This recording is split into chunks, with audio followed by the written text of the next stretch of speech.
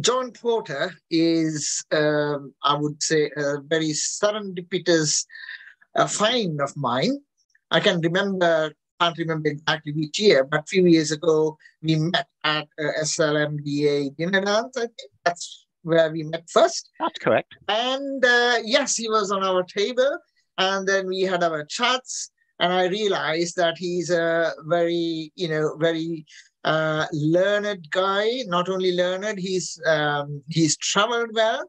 And to summarize what he is, I think he's a jack of all trades and master of most of them as well. And my wife sometimes tell me, because we have been in London with John and his partner, who is a Sri Lankan lady. And wherever we go, he knows the history, geography, everything about those monuments. And if I talk about any country in the world, oh, I've been to China, I've been there, John says, oh, do you know that place? Do you know this place? Because he's been there as well. It's in a way annoying because he knows everything, but that's the truth, John. So Dr. John Porter has a PhD, and his primary training, I believe, is in IT. He sent me his biography, half of which I can't even understand because I'm not in that field. But the more interesting facts about him would be after his retirement, or I don't know whether you have started your teaching career even before that, but he currently teaches English to professionals who are not English speakers. So currently he is in Sri Lanka.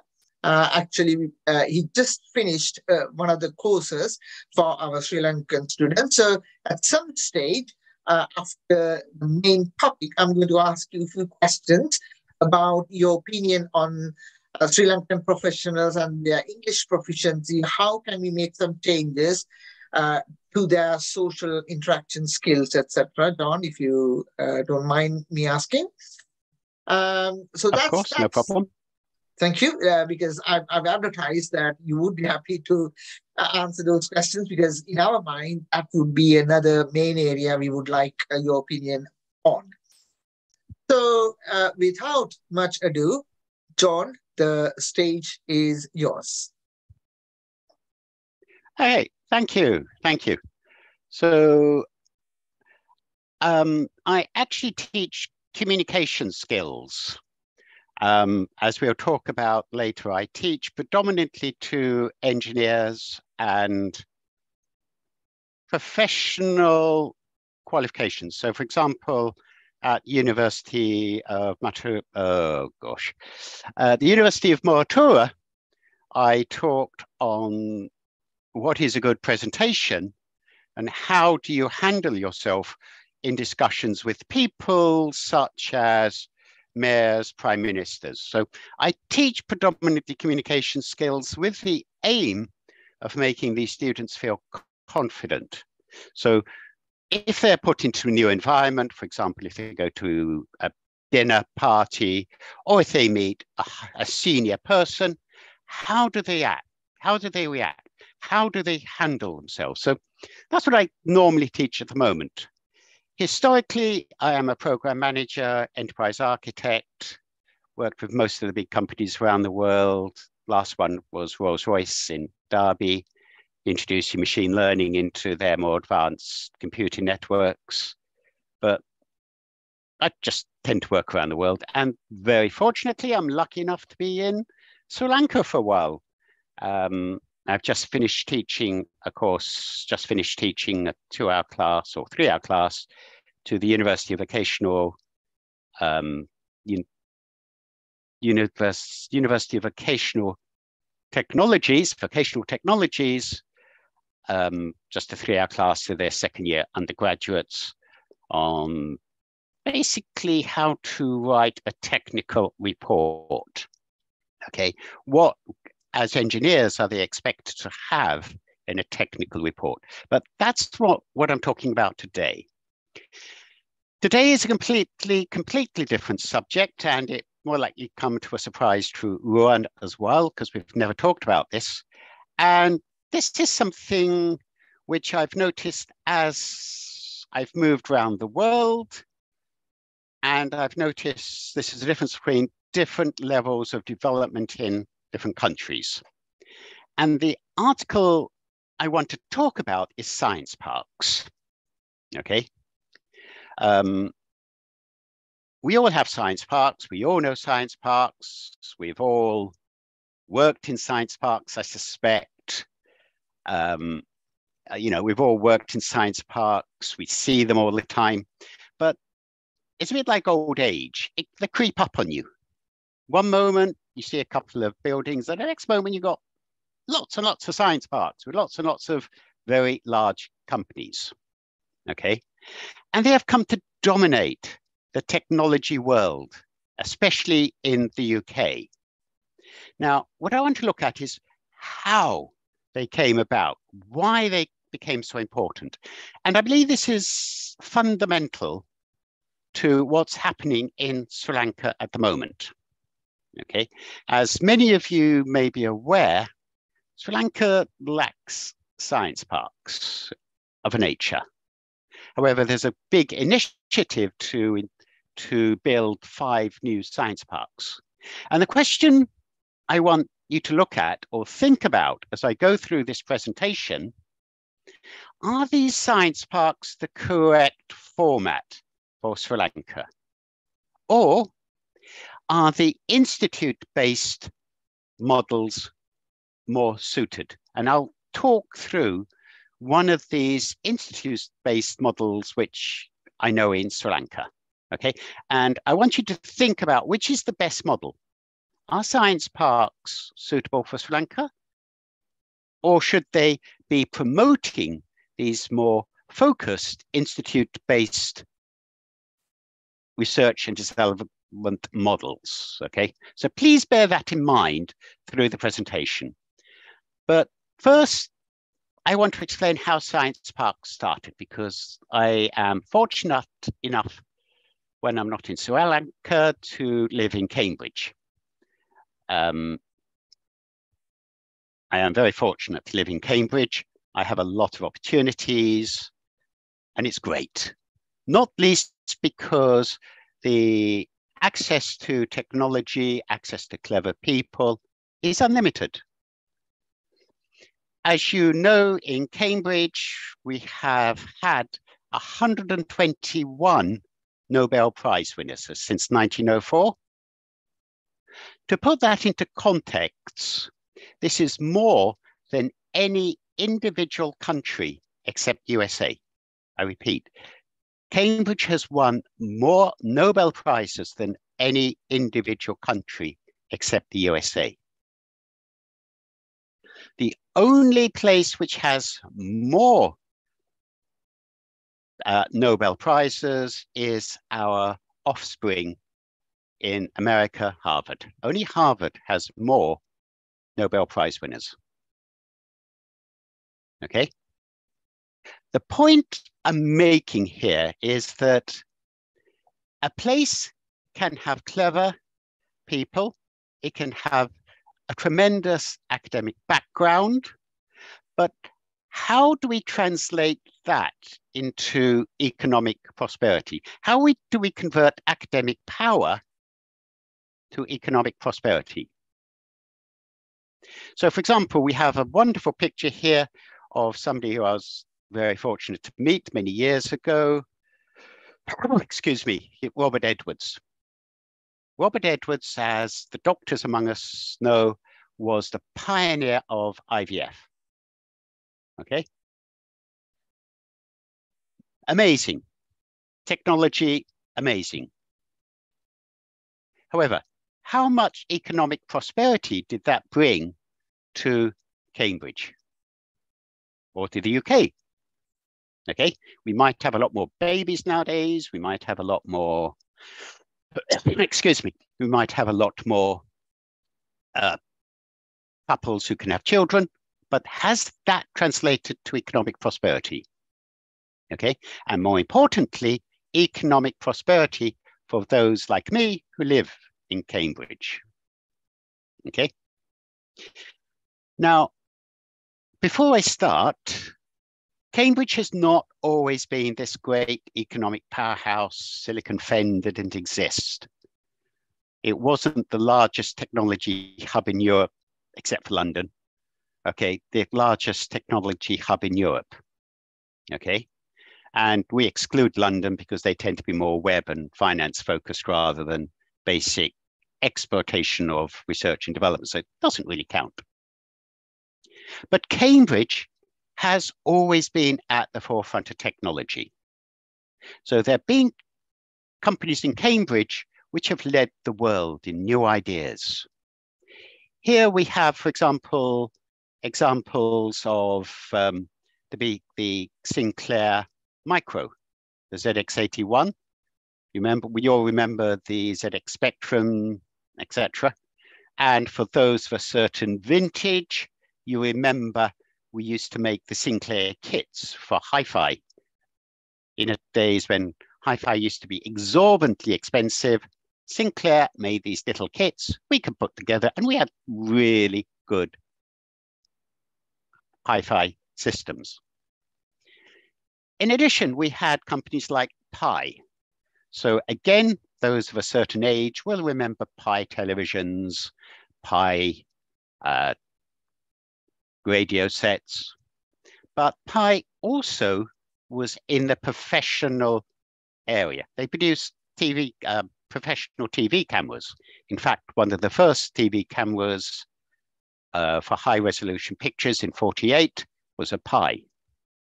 And for those who are into mobile communication, Pi was everywhere in the world post-war. Any country you went into, your police force, your ambulances, your army either used Pi mobile radios or Motorola. They were everywhere. Okay. However, not only did they have these great new innovation ideas, they were also very capable of exploiting these ideas. Okay. So not just creating the idea, but exploiting the new technology. So let's just listen to a rather interesting old video from British Pathé on initial ideas. They've got something new in tech. It may look plain from the outside. This is the point where to get a cab. You don't need to risk your neck by dashing into the roadway or burst your lungs falling technically at the top of your body. The idea started during the war when two-way walkie-talkie sets weren't proving their worth. In Cambridge, somebody had the bright notion of linking up their text feed and head office by radio. So far, they haven't got round to the old morning all cars routine, but the whole thing runs smoothly on these lines. Next one, sorry, Carl.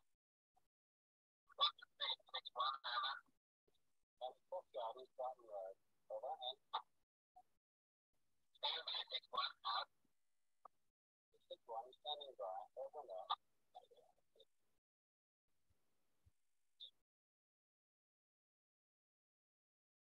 From head office that the drivers take their order. Here also, a careful plot is made of the movements of each car. There are you, still. Emergency call. Proceed immediately to 42A Mill Road, going to Adbrooks. Emergency call. 42A Mill Road to Adbrooks. 62 out. That's great, 62.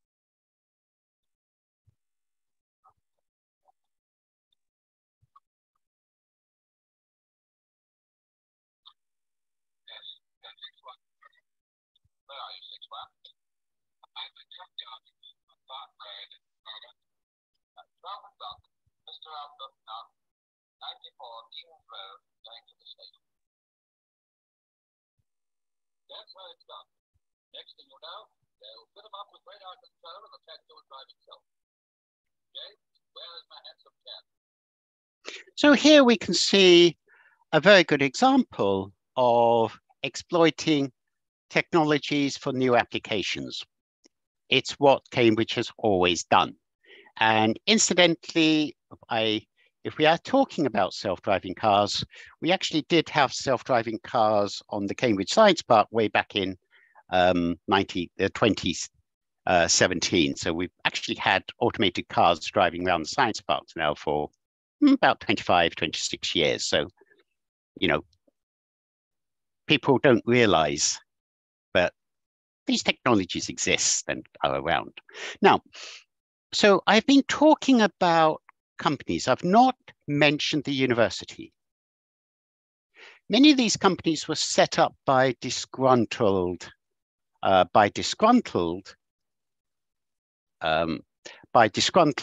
academics who have left the university and set up their own companies. Okay, but in the meantime, Cambridge University was becoming rich, very, very, very rich. And it was doing it by using the ideas of patents and licenses. New idea, they would patent and license the ideas. And believe me, they made a lot of money, which always led me on to, for example, my father's continuing moan that we invent so much in the UK and then give it away to the foreigners. So universities were becoming rich, but the country wasn't exploiting the ideas. So there's a big mismatch between what the universities were doing and what was good for the company. But then came a step change, a big change in the way that Cambridge worked. John, can I just disturb you at this point? We did not hear the sounds of the video clip. Oh dear. What you should do, I mean, we heard very faintly. What you should do is you should go back to unshare, and then when you share the screen, there are two boxes which say. That's no problem, Ron. I'll keep going because it's not relevant to the story. Yeah, but thank you, Rowan. Yes, thank you for telling me. Yeah, if we have time at the end, because it's lovely looking at Cambridge from the 1950s. Yes. It's all the old streets, But thank you, Rowan. Thank you. Thanks. But I'll keep going now because it's not relevant. Okay. So,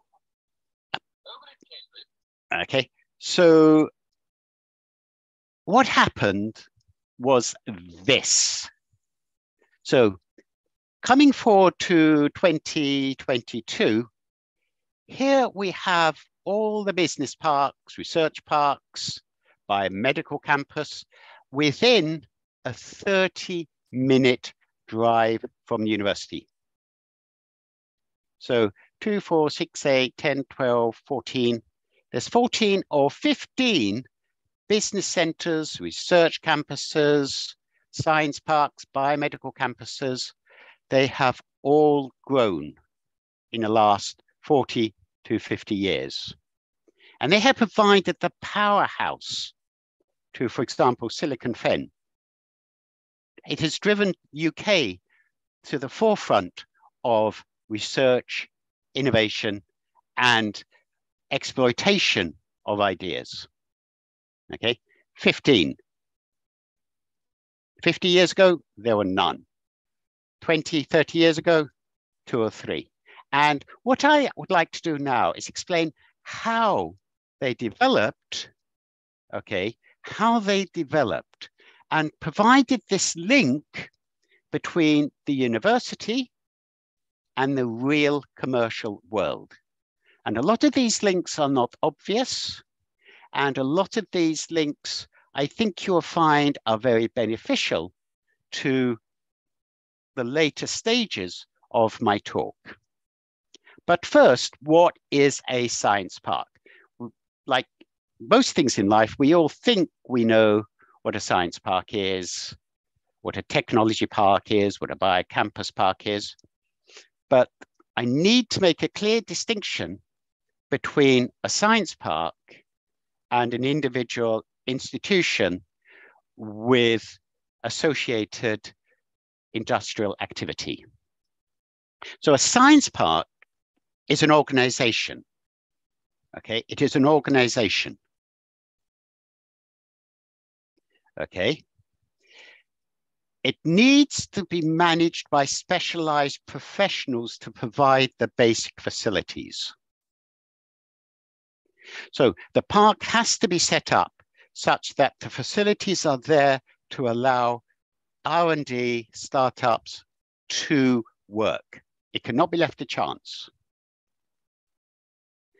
Secondly, there has to be innovation in place and exploitation of knowledge. Therefore, this precludes only manufacturing plants or, for example, commercial conveyancing plants, logistics plants, etc. Okay, and also it must increase wealth to the community. Therefore, universities, to a degree, provide wealth to the community, but not on the same level. So there's a big distinction here between a science park and an academic institution. Okay, so please bear that in mind as I go through the talk. Now, how important is technology to Cambridge? Okay, we all know it's important. We all understand the importance, okay? But some of these figures hopefully will put it into context. So these figures were a bit old because this was part of a study I was looking at when I was looking into real estate investment trusts way back in the late 2018, 2020 period. So figures are slightly old, but they give you the general idea. At that time, Cambridge, and I repeat, Cambridge on its own was turning over £2.4 billion a year. £2.4 billion a year. To put that into context, the UK economy is £3 trillion. £3 trillion. So 0.1% of the economy was attributed to technology in Cambridge. Yes, 0.1% of the economy can be attributed to these few technology companies in Cambridge. Each employee at these sites was contributing approximately £152,000 a year to the economy. Bringing that into context again, the UK economy has about £184 billion provided from technology companies. Okay, yes, so that's approximately 6% of our economy is based on the R&D technology. And the whole sector at the time was expanding about 2.5 times faster than the rest of the economy. So it gives you a general idea of just how important technology is. And these figures do not include support or ancillary commercial activities, such as, things like supermarket car dealers, coffee baristas, sandwich makers, and people like that. So it's obviously important, not only reputational, but also economically. Okay, so how did they start? The best place to start would be in 1964. Before most of you were born, I remember 1964, and the Labour government was short of money. The country was in a very bad state. We needed money. So they had this initiative to realize their funding research. What they wanted to do was exploit the money which they were spending on basic academic research. In other words, what they were saying was, if we don't get a return on our investment for universities, we are going to stop funding you. It was a threat, basically. Positive spin, we're realizing reality spin, we're threatening your funding. You either give us a good return or we cut it. In response, Cambridge University set up the Mott Committee. Mott is Professor Sir Neville Mott. Now, Professor Sir Neville Mott was the Cavendish Professor of Experimental Physics. He's not a businessman, he's not a commercial operator. He is the Cavendish Professor of Experimental Physics. Just think about that, okay? But he was able to drive through this new plan. And his eureka moment was looking at the science parks from Stanford University. And he was able, through his influence in the university, to persuade Trinity College. So those who know Cambridge, I'm not too sure how many on the call are familiar with our friends in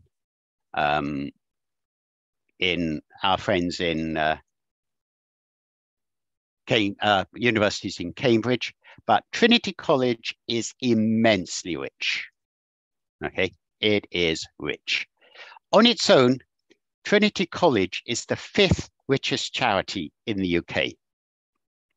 It has ongoing assets of well over £2 billion. It is rich.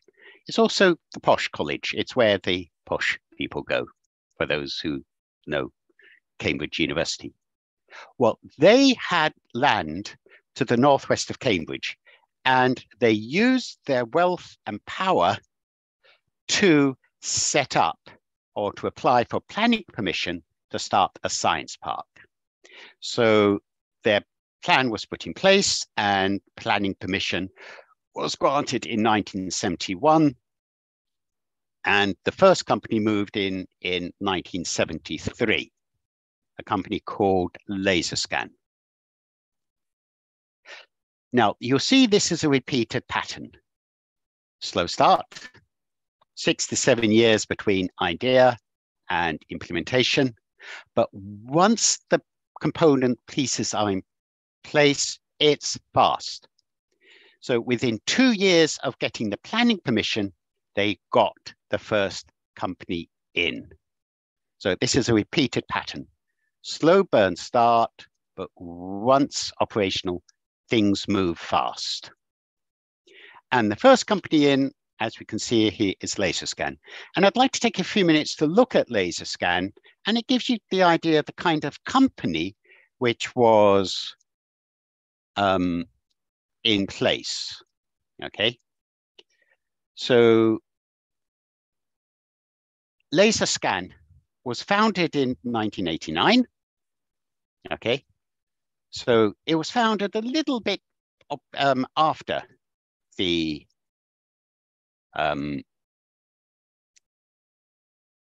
after the science parks were started, but that's just the name, okay?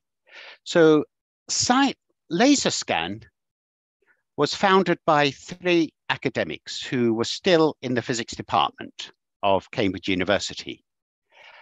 And the one person all of you physicists will know is Otto Robert Frisch. Otto Robert Frisch was one of the founders of this company, LaserScan. So Otto Frisch, as you physicists will know, was the gentleman who created the terms chain reaction and nuclear fission. And he basically laid down the principles for things like the atomic bomb and nuclear power. So we are talking about very, very competent and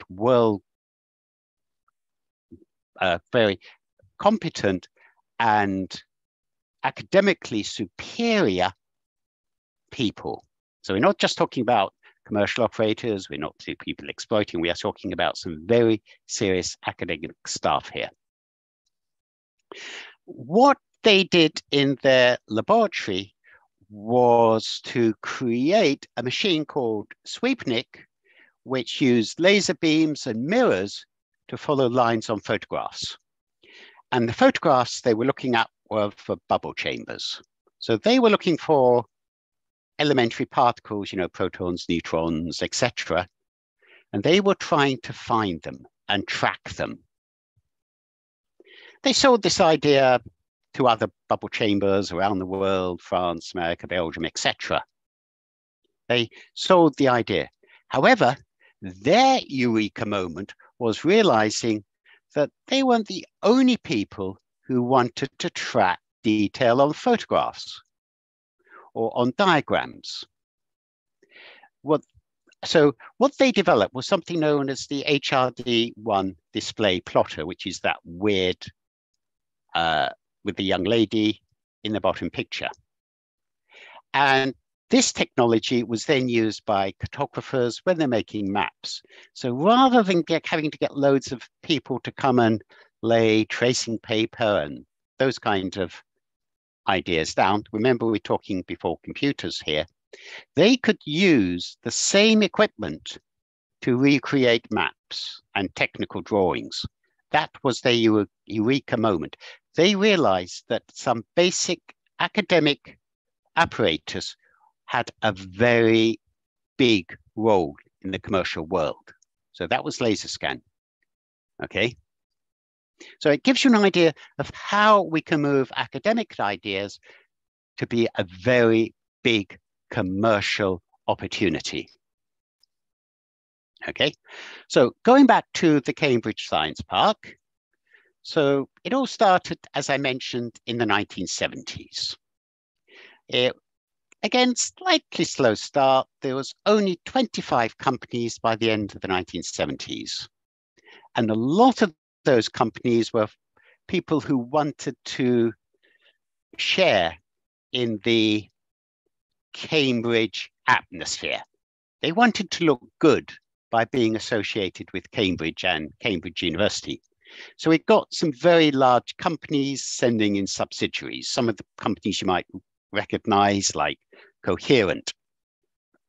Coherent, they make all the big laser devices, for microchips. And so they are big US laser specialists.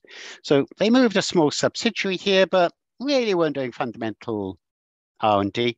They simply wanted to be associated with the university and in reality steal the best students for their company. Okay, so early, not so much research, more associated with being associated with Cambridge. Now, this is where the plot of our story changes dramatically, absolutely dramatically. I'm not too sure how many on the call are familiar with the British Technology Group. Okay. Okay, the British Technology Group is a government, Quango, government organization. It was actually formed in 1981, although its roots are much older. It was an amalgamation of a lot of research development companies, etc. But what they had was the primary task of translating new research ideas into commercial products, which meant they had right of first refusal of all publicly funded inventions. So you sitting in your university have a great idea. You patent it. However, the BTG had their first refusal to develop that idea. And you couldn't argue. Fundamentally, this was a great, great idea because at least it meant that somebody was looking or had an overview of all the patents which were being given out by universities. Okay, which is why the BTG was set up. Historically, the BTG can be traced back to after or during the Second World War, when the British government was shocked to find that they had to pay royalties to American companies when they needed to buy penicillin. Penicillin, the antibiotic, was obviously developed in the UK, but never patented in the UK. It was never patented in the UK. It was patented in America. So the UK government were pretty annoyed that they had to pay the Americans money every time they used one of their own inventions. So the BTG was set up to ensure that new inventions were patented correctly. Byproduct was, unfortunately, they had first refusal, which very severely limited the university's ability to exploit. Anyone who deals with governments is familiar with the idea of quangos and how they can sometimes be less than flexible. However, in 1985, that restriction was removed. In 1985, the role of the BTG was changed. And the universities were able to choose the route by which their research could be exploited. So the BTG no longer had first refusal of all publicly funded inventions. However, it is interesting to note that once that had been removed from them, the BTG actually expanded very rapidly. So they also benefited from the removal of the requirement, okay, this right of first refusal. And in 1986, they registered 355 interventions. By 1990, they had registered 524. And if you go and look online, you will find that the BTG, which is now a private company, is doing very well indeed in the biosector market. So the very fact that these restrictions were removed benefited both at the time, the government organization, and also the academics in the universities. So it was a win-win scenario. So if you get a chance, just look at BTG, which is now a private company, and you will see how well they're doing. So the chains were broken. This led to strong growth, especially in the Cambridge Science Park. Academics led the activity. They were now free to develop new ideas in these new startups in the science park. Okay, this led to a lot more investment. The Trinity Centre was opened, which provided meeting places, restaurants, conference rooms, which could be used by everyone. And the Cambridge Innovation Centre was opened, which provide incubator space, sports facilities, etc. So we now had a support mechanism. More fundamentally, venture capitalists moved in. For example, 3i. Okay, 3i opened offices in the science park, so you could just go along and talk to them. They had open days. You just went along and talked to them. Okay, brilliant. Okay, and things started to have positive feedback. For example, one major company, Cambridge Consultants, which was made up of ex-Cambridge academics, started to create their own spin-offs. So Cambridge Consultants started producing their own companies. For example, my ex-wife's company, Links Printing, was actually started by Cambridge Consultants. So they no longer required the university background for support. So although, for example, my ex-wife's company, they were academics from Cambridge University. They got their PhD in developing very advanced inkjet printers. They were able to use Cambridge consultants as a path from the academic into the commercial world. So we started seeing spin-offs. We started seeing the companies in the science park having their own offspring. And we started seeing the offsprings merging. For example, we saw Kudos, yes, which was a merger between University's Microelectronics Lab and Prelude Technology Investments and Cambridge Consultants. So we started to see this kind of positive feedback mechanism creating these new companies. We're seeing all the major elements in place now. We're seeing the infrastructure, we're seeing the funding, we're seeing the attraction, we're providing paths to the commercial environment. So the major elements are in place. And 1990s, it just kept growing. There were many, many new companies joining. So by the end of 1999, we had 64 companies on the Cambridge Science Park alone, employing 4,000 people. Many new high-tech companies moved in, and more fundamentally, new science parks opened. For example, the St. John's Innovation Centre started. The Cambridge Business Park opened. Addenbrooke's Hospital started rebranding itself as the Biomedical Campus. And later we saw people like Abcam moving in.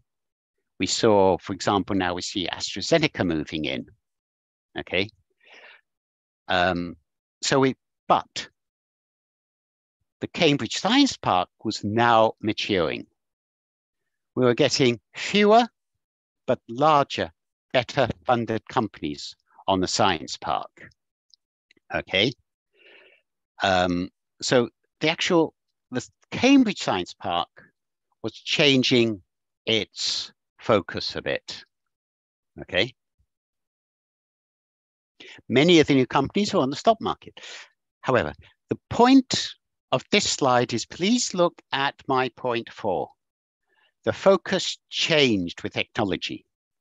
When I first started being involved with the science park, it was all internet and telecoms, my background. My background in telecom was working for British Telecom, Philips Telecom.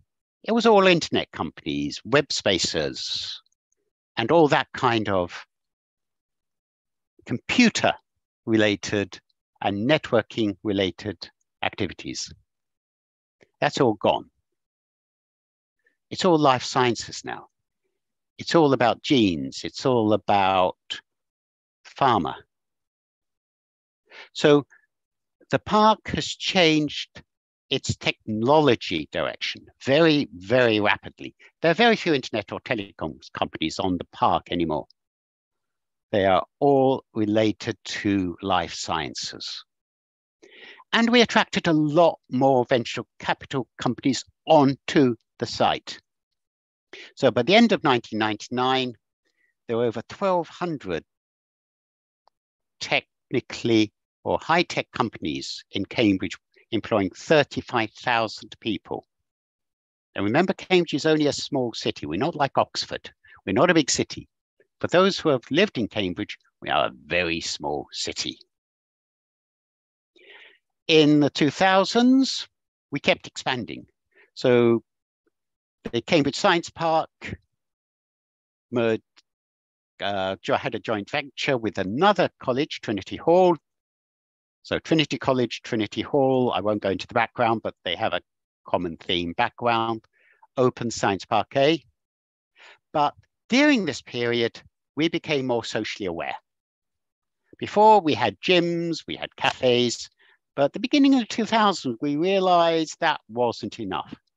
So they started introducing things like child nurseries, okay, big child nurseries, not, little nurseries with 4 or 5 kids. This nursery can take like 115 children, okay? And also they started expanding the innovation center And lots more new big companies moved in doing R&D, people like Philips, Citrix, big companies. And of course, our favorite, because they have the most amazing big building, is Knapp Pharmaceuticals.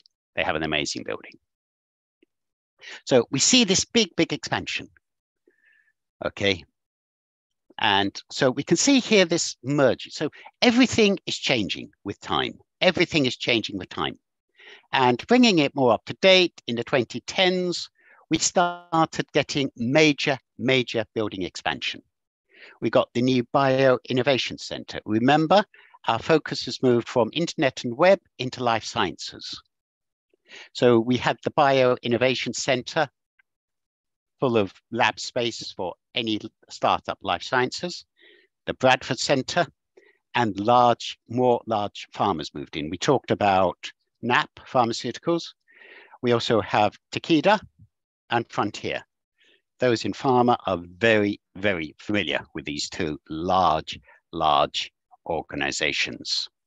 Okay. So the Bio Innovation Center is big. It's 40,000 square feet.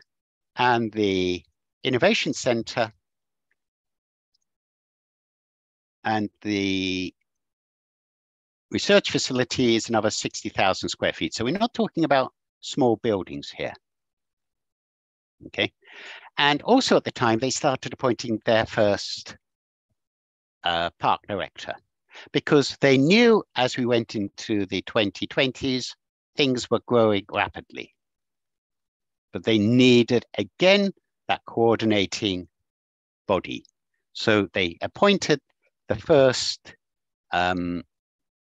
director, a lady called Jeanette Walker. And her job was to take the science park through its next 50 years. And through that, we saw, again, major expansion. Okay. Now, getting boring, so I'm going to talk about something slightly more interesting. Those who live in Cambridge know we have our own language.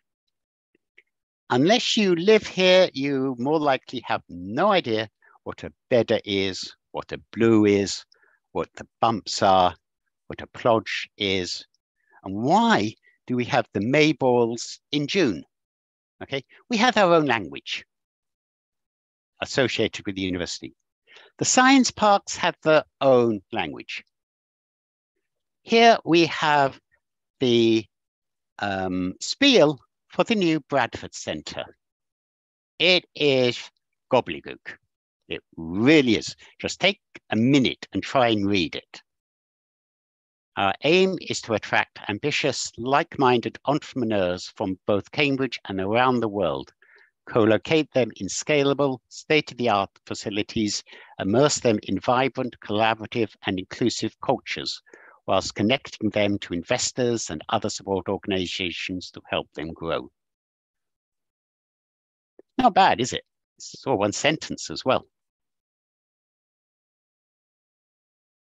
This is the language they speak. We used to call it gobbledygook many years ago. But going into the 2020s, it is expanding rapidly again at Science Park. A lot more friendly. Sustainability is vital. Stakeholder involvement is top priority now. No longer do we just grow without taking into account the rest of society or the other residences. We have very aggressive stakeholder management activity. The transport links are amazing. As you know, 60% of people in, well, 50% of people in Cambridge cycle to work. Okay, that's great, except in winter, it's damn cold to cycle, so you take buses. So they started working on how to make transport links more effective. If you go from employing a few thousand people to, say, a few tens of thousand people, how do you get people in? I live right next to Addenbrooke's, the bio campus, and basically we have about 50,000 people working there with about parking spaces for about 3,000 to 4,000. AstraZeneca ended up building their own multi-story car park to accommodate those who wish to drive in. So we started looking at a much more integrated and sustainable environment. And this is all led out from the 2017 review by Janet Walker. This is a quick slide indicating how the facilities have opened over the years. So in the 2010s, 39%, going back into 2000s, 31%, 1990s, 12%, and pre-1990, 17%. So as you see, it's not from, it's not like a large exponential growth. It's a nice steady trend of growth in technology inside this area. Okay. So we talk about the science parks and the observations, have a look at them. The science park took off because of Cambridge University. You can't avoid it. It would not have happened without the university. And in fact, you'll find most of the science parks around the UK or tech parks are linked to universities. It provided freedom and support for academics to become entrepreneurs. Gone are the days in the 40s and 50s and 60s where the academics had to leave the university in order to exploit their technology. Most of the academics can live in both worlds now. They can live in the commercial world, safe in the knowledge that they are being looked after. Government intervention can hinder and support their success. The setting up of the Cambridge Science Park was done by the university. Initially, it was hindered by the government, but the government provided funding. Come back to that shortly. But they were able to release shackles, which allowed the entrepreneurship of the academics to flourish. You need a complete infrastructure. It's not technology on its own. You need coffee makers, you need sandwich makers, you need finance. You need everything. Okay, you need car parks for those who can't be bothered to cycle. Okay, you need swimming pools, you need nurseries, you need childcare facilities.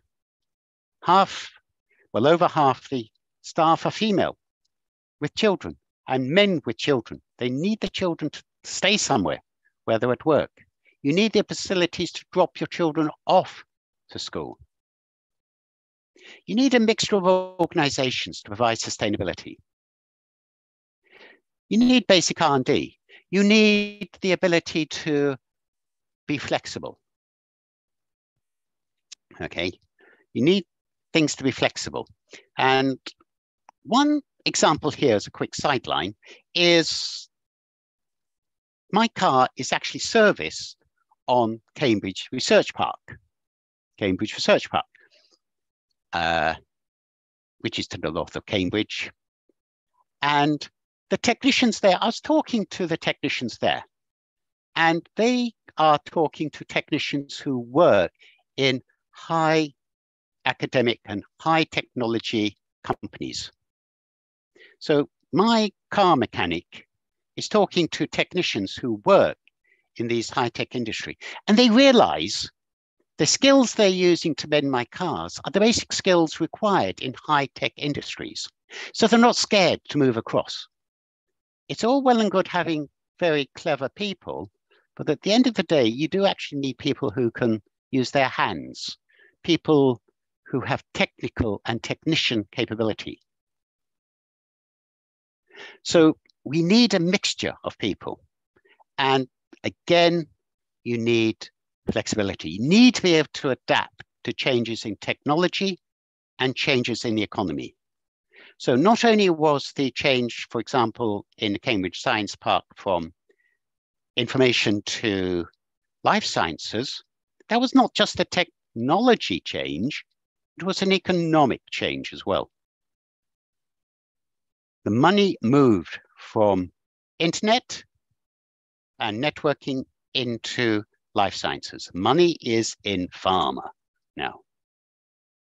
So you have to be flexible. And to be flexible, you must have a good selection of skill sets. The other observation comes from the other side. This allows modern universities to continue teaching and research as their primary missions. It's taken this stress away from them to be commercially viable. The universities can point and say, look, we have done this, we have made this money, and then look at the science parks. So it's removed a lot of the pressure from the pure academic staff in universities, so they can get on with what they're supposed to do, which is we teach and research. And secondly, they brought a link between the community and the university. University doesn't employ many people locally. A few cleaners, a few people to look after the students, a few people in a cafeteria. However, the science park provides thousands and thousands of jobs. So the science parks provide that link between the R&D and the universities with the local community. As a quick observation, success attracts investment. Success attracts growth. Success attracts the best professionals and technicians. It attracts large companies for prestige and opportunity. And it allows R&D to be a product, a profitable product, not just a way of earning money from licenses and patents, but by implementation. But in order to succeed, we need the inbuilt flexibility to meet the changes in technology. You need to keep that professional and technician capability changing. That is what the university is for. Academics are not scared to commercially exploit their ideas. And they're aware of the opportunities. Funding investment is not fixed anymore. We have lots of venture capital organizations on the campus. We're not relying on government funding so much. We're coming back to that. And the infrastructure is capable of supporting that change. And last but not least, in summary, the science parks provide that portal between university and industry. They attract professional and skilled workers to a local area so that the overall demeanor of the area improves dramatically. And the science park generate local demand and grow their economies directly in the parks and indirectly through business supporting the parks. Now, not wishing to finish on a low note, the big problem we have was in 2018, Cambridge was identified as Britain's most unequal city. We have the richest people and we are the poorest. We are still a rural city, basically meaning agriculture. So we have very low wages. So we now have the title of Britain's most unequal city. So there are downsides as well. Now, what I'd like to do now is turn my attention to Sri Lanka. Okay. As someone committed to working in Sri Lanka, okay, I am the first to admit Sri Lanka has some of the best universities. There are some very, very, very good universities and standalone research institutes. In fact, as you know better than I do, Sri Lanka actually has 6 universities in the Times Education World University Rankings. That's not bad. 6 universities in the Times Higher Education World University Rankings. They are good. You have 17 government universities, UGCs, and 6 other government universities, and 25 institutes recognize the grant degrees. You are not short of universities. Okay, and some of them, especially the institutes recognize the grant degrees, are exceptional.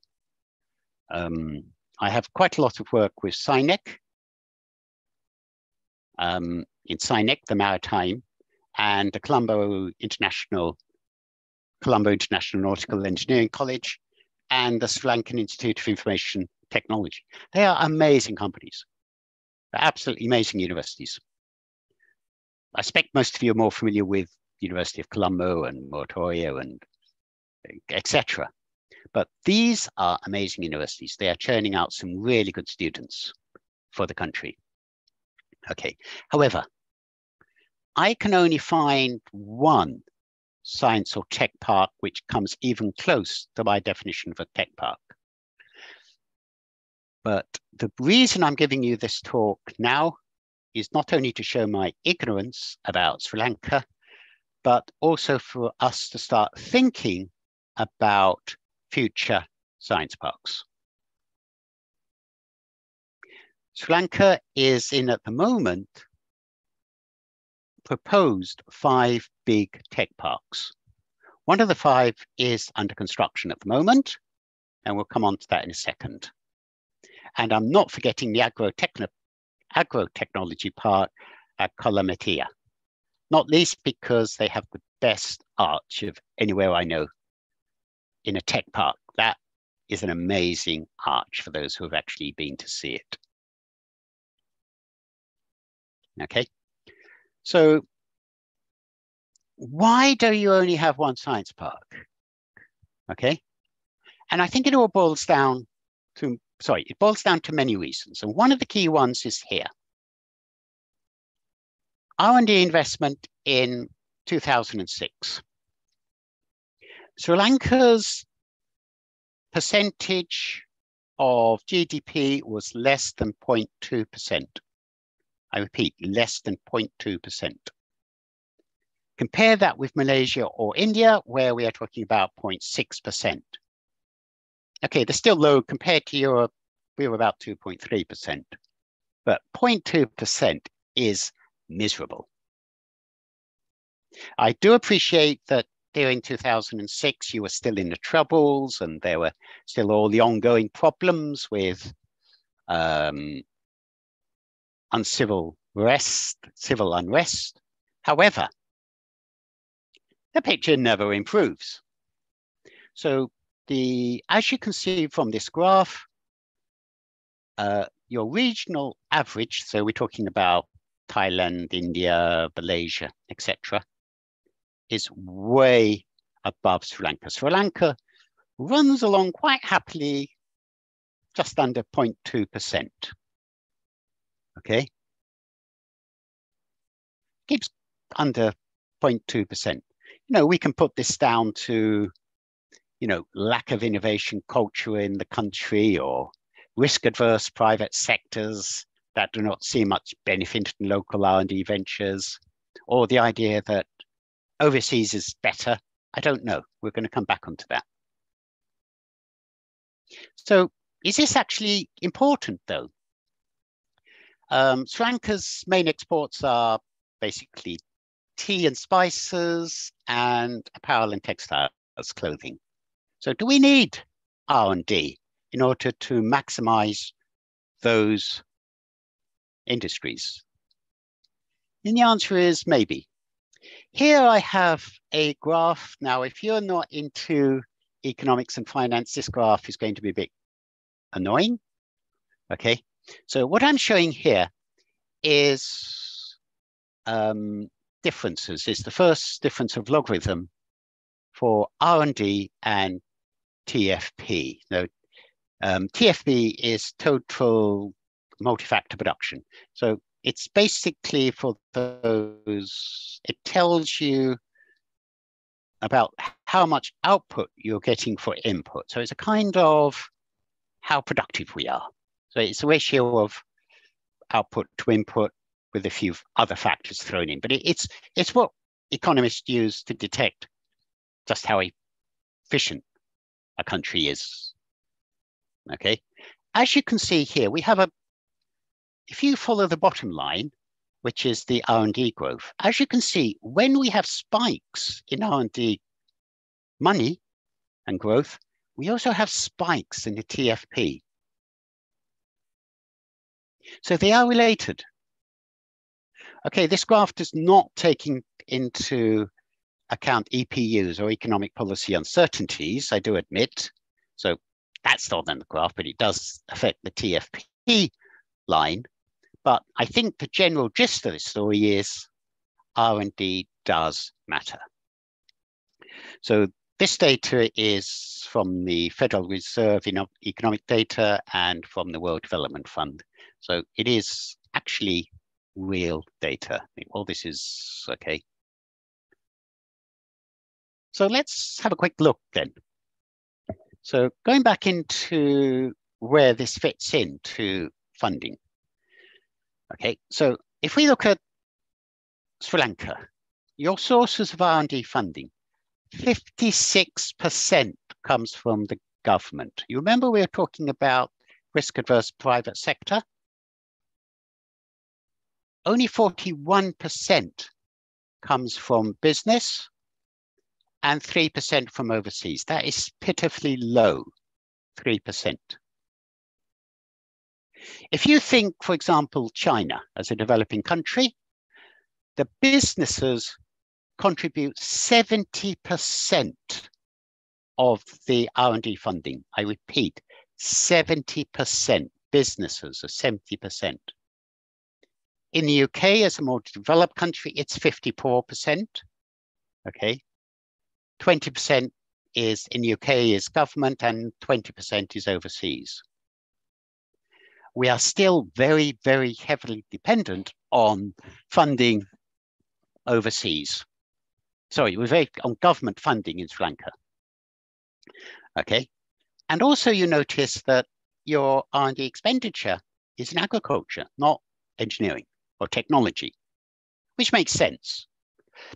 Okay, as spices and teas, your main export, and one of our critical necessities is to become self-sufficient in food. But if you are going to develop a science park as a techno park, 20% is a very, very low ratio. Again, these figures come actually from the Research Economist. So it's Sri Lanka Central Bank. Okay. So talking about government involvement. Okay. Stanford Research Park, which was the first research park, was an agreement between the city of Palo Alto and Stanford University. So that required government sponsorship. So the government was directly involved. In Cambridge Science Park was set up because the government threatened their funding. Positive spin, UK government initiative. Okay. The closest I can find to such initiative in Sri Lanka is and one of the example I'm going to use is the National Nanotechnology Initiative, which has some pretty clear goals, really quite well-defined goals. Very clear objective, promote nanotechnology, developing nanotechnology-based industries in Sri Lanka. Lovely objectives. How are they going to do it? By attracting expertise, both locally and overseas. And the result will be increase the competitiveness of local industries through local R&D, add value to national resources slated for exports, and develop local skill-based centers. So this is perfect. This initiative ticks the boxes what I would expect for a government or any kind of plan. Okay, it stalled. It stalled. Main reason, lack of funding. That is what is stated. However, the Going back to one of the great observations in life is, for those who work in many different companies, you begin to realize things don't move unless you have a champion. You need somebody who is going to go out on a limb, somebody who is going to champion your idea. And here into our story comes Professor Ravi Silva, CBE Fellow of the Royal Society of Engineering, a Director of Advanced Technology Institute, ATI, Head of Nanoelectronic Centres in the UK. He's Professor of Surrey University, in Surrey University. He greatly forced or champions this whole idea. And this resulted in the setting up of Slintech. I'll come back to Slintech in a minute. I've missed out NANCO. So NANCO was set up in 2007 as a public-private partnership, as a holding company for this initiative. Okay, so the funding was from the government side, was via the NSF and the Ministry of Science and Technology. Okay, and there was funding from business as well. So it was a public-private partnership.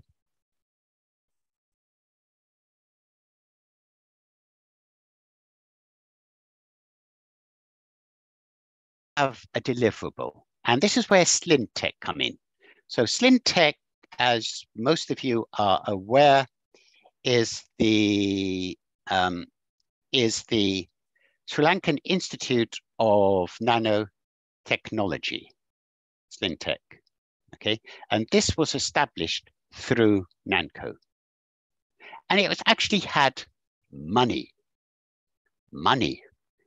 It had 450 lakh or 450 million, no, 450,000 lakh, 450 million rupees. And they managed to get 50% through the National Science Foundation, SFF, and through the Ministry of Science and Technology. However, 5 private sector partners all contributed in 40 million rupees as well, giving them a 10% stake. So here we see companies which, for our Sri Lankan brethren, are quite familiar with. So we have here, we have Brandix and Mass Holdings, okay, which are obviously here because of the textile.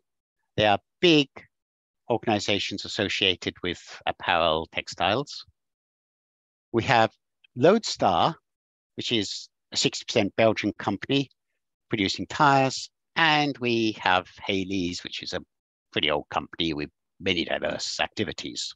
Okay, they are important because each of those industries requires or can utilize nanotechnologies. So they're brought on partners who can benefit from this institute. Okay, in 2008, Slintech became a private company. Very quickly, going through here, its history. It took over the NANCO, as NANCO was originally set up for the nanotechnology part in Homagama. But the only real institute which seems to have formed there was Slintech. So they got subconsumed backwards. In order to get this whole thing off the ground and working, in 2009, they started formal research work at the Mass Holdings buildings. Now, Mass Holdings and their chairman Mahesh Amalian, plays a major part in moving this whole project forward again. Okay, so it's not just Ravi, it's internal Sri Lankan people as well. So in 2010, Nanko merged into Slinko, so the national park became merged into the institute. And in 2012, they started the first nano center. Remember what I said in the center parks? It's slow burn start, but once you start going, things happen rapidly. So by 2013, they had the first nanotechnology center opened, and they got their first 6th private sector partner, Lanka. Okay, so we're now seeing things moving. And in 2021, they opened their 2nd center of excellence. All well and good. We talked infrastructure. Now talking about what they do. So they really have 2 commercial agreements which are big. The first one is with Nagarjuna, which for those who aren't in agriculture may not recognize, but they are an enormous fertilizer company, absolutely enormous in India.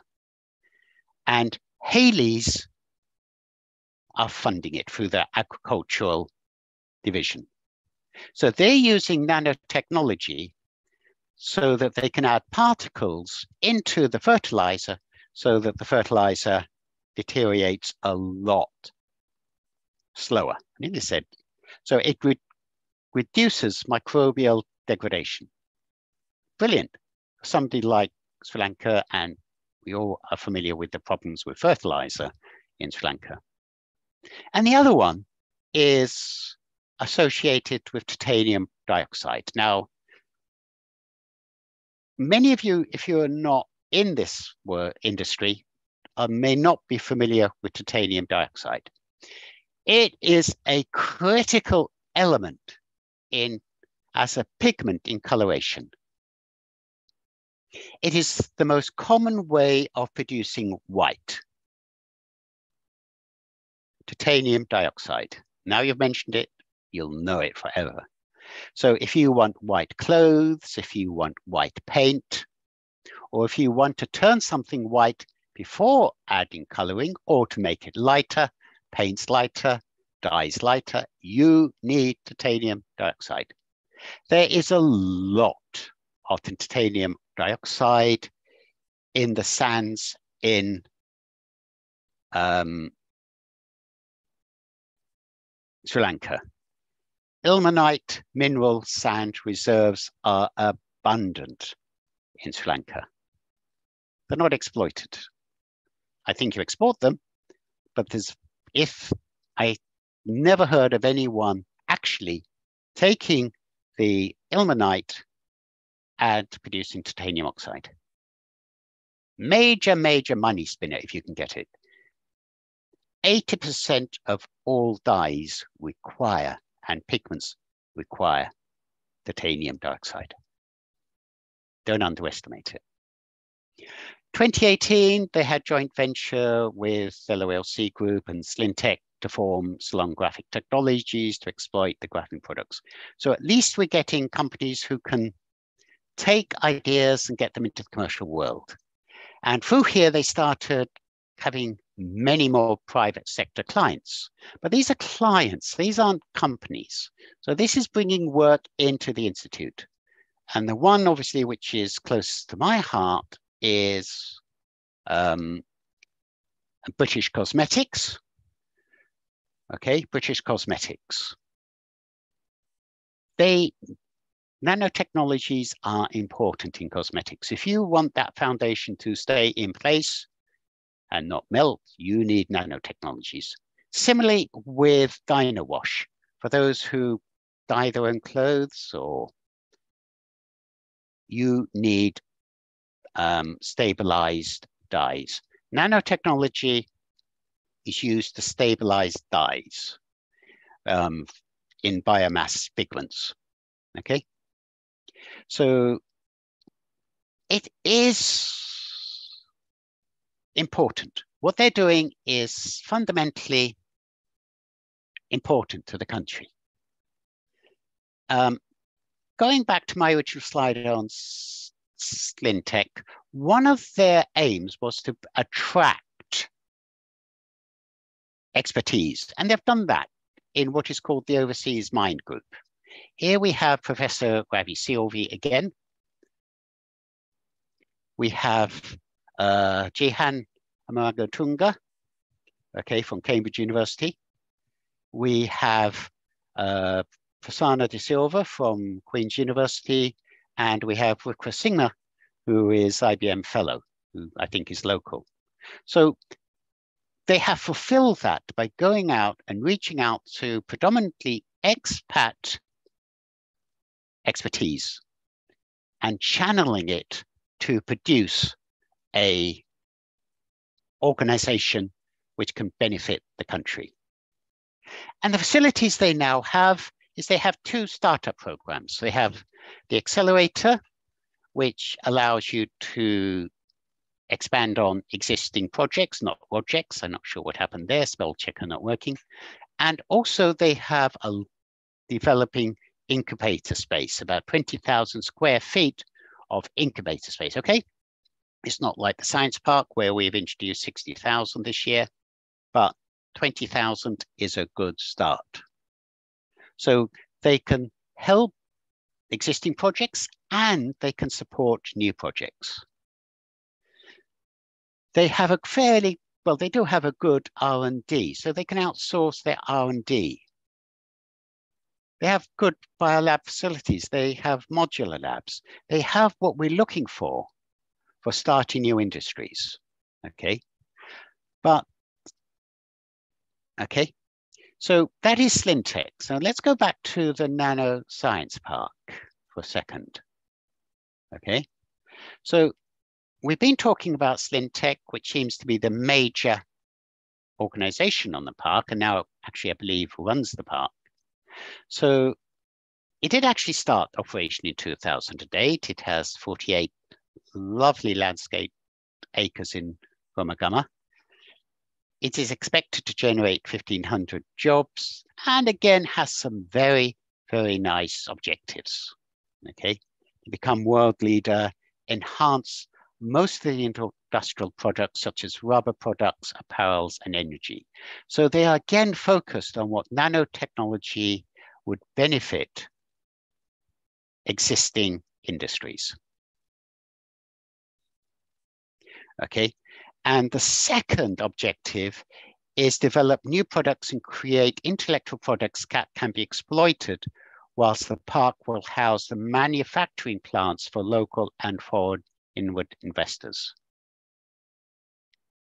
So we can get these ideas into the manufacturing arena.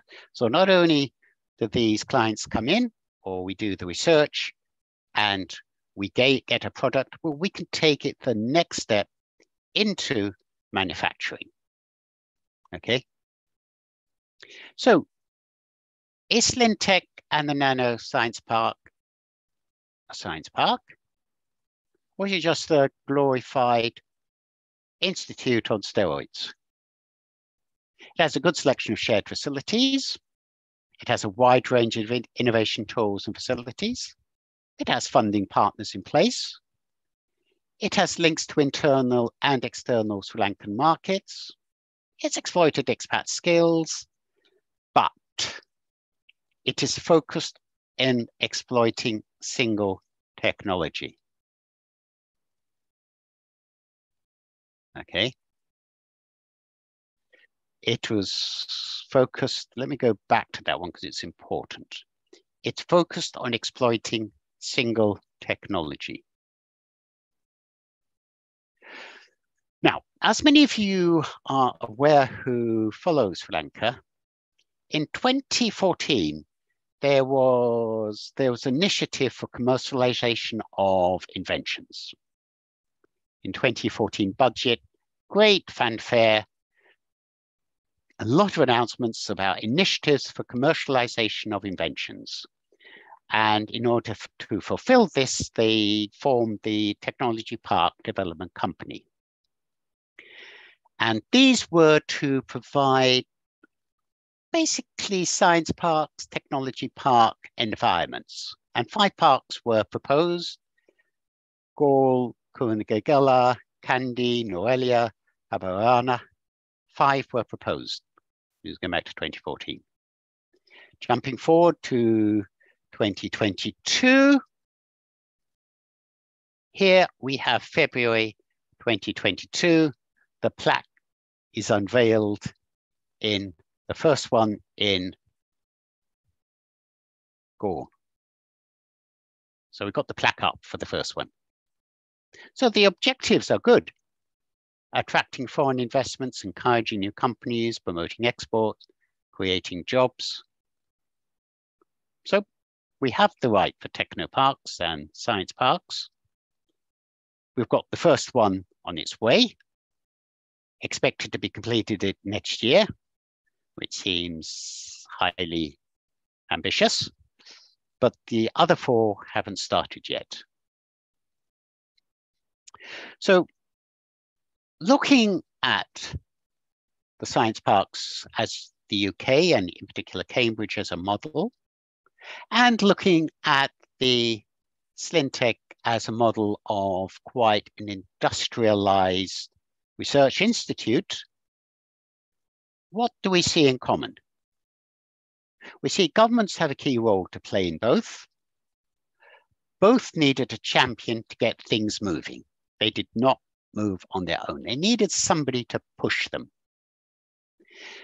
They have a lot of the same elements in place. They have capital funding, they have innovation, they have infrastructure, they have marketing. They are both attracting professionals, technicians, administrators. However, this is where they diverse. A science park is broad. It does fundamental research as a product, not just as a academic exercise.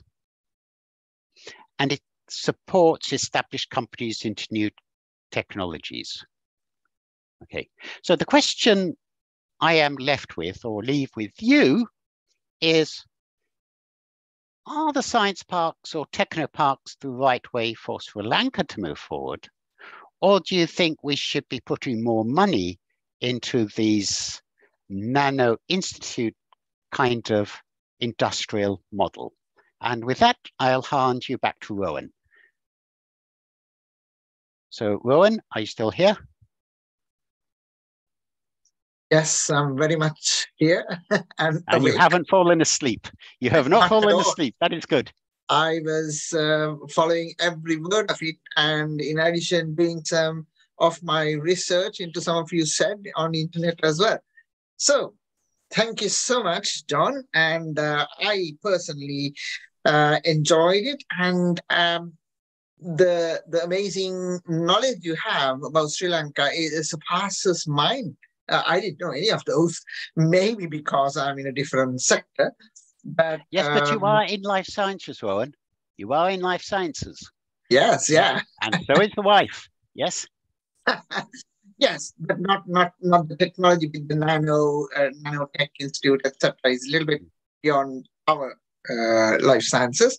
But probably I would start a question. So, as you correctly said, that Cambridge has moved from technology into life sciences, and Sri Lanka is still in the technology phase.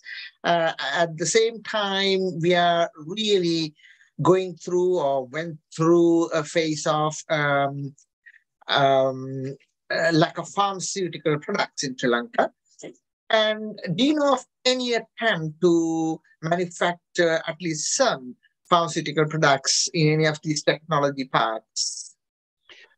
Only not in these science parks, no. I cannot find many companies who are committed to the science parks. When I talk to people, they want to see it before they invest.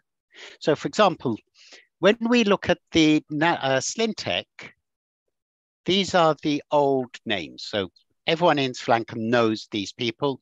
They are the big, rich companies, and they can see where their profit is. So they know where their return on investment is going to be. In pharmaceuticals, that's not so clear. In order to make money in pharmaceuticals, you need a much bigger market. You need a lot of expertise. So pharmaceutical I am not seeing much activity here at all, which is quite ironic if you imagine that places like Peradeniya University were set up. One of their major activities was tropical medicine, research into tropical medicine. Thank you very much, John. We got a question from Sati first. Sati Arinagam. Thank you. Let me just see whether I can get my camera. Otherwise, I'll just fire away the question. Thank you very much, John, for the enlightening talk. Learned a bit about science parks today. I got a couple of questions, but I'll start with one and stop there for you to cover other people's questions. And then if time permits, I'll come back to the other ones. The first one is slightly, or well, rather, it is more political, but given the reality of circumstances, I'm posing that question to you. Can you hear me now? Yes, I can hear you fine. Thank you, Soki. Yes. Thank you very much. With the prevailing regional hegemony and the advancement of India in scientific areas, one would expect external nanotechnology developers to be less favorable to form partnership with Sri Lanka. Do you agree? Or am I wrong in making that assumption? This is at the heart of my talk. Thank you for raising this. Sri Lanka has a great advantage of having an exceptionally high literacy rate, science level, okay? Yes. So when you focus, you are amazing. You think about how in the past they took over things like the tea industry, took over the textile industry. Yes. We think of these as boring activities nowadays. Yeah. You know, tea is boring.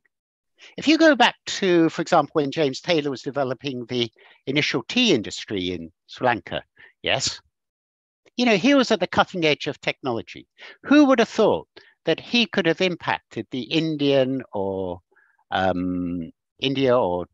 where the other country was now, tea markets, Kenyan tea markets? They did, yes, because they had a better product. I see that with nanotechnology. With the focus on what makes money, allows external people to understand you can make money here. And whoever gets in first makes the money. Very few nanotechnology companies can equal what Slintech is up to now outside the developed world. India, no, it's not where India is at the moment. It's like in pharmaceuticals. India is very much focused on exploiting the developing countries' weakness, which is in information skill sets. We don't have enough people, technical people, to fulfill our needs. So no, I do not see India as a threat to your nanotechnology at all. Thank you. Sorry, does that answer your question? It does, yes. Thank you very much. Shall we move, Sati? There is Aja, and then shall we come back to you for your second question? Sure. Okay, thank you, Aja. Your turn. John, thank you very much. We enjoyed that lecture very much. It was very enlightening.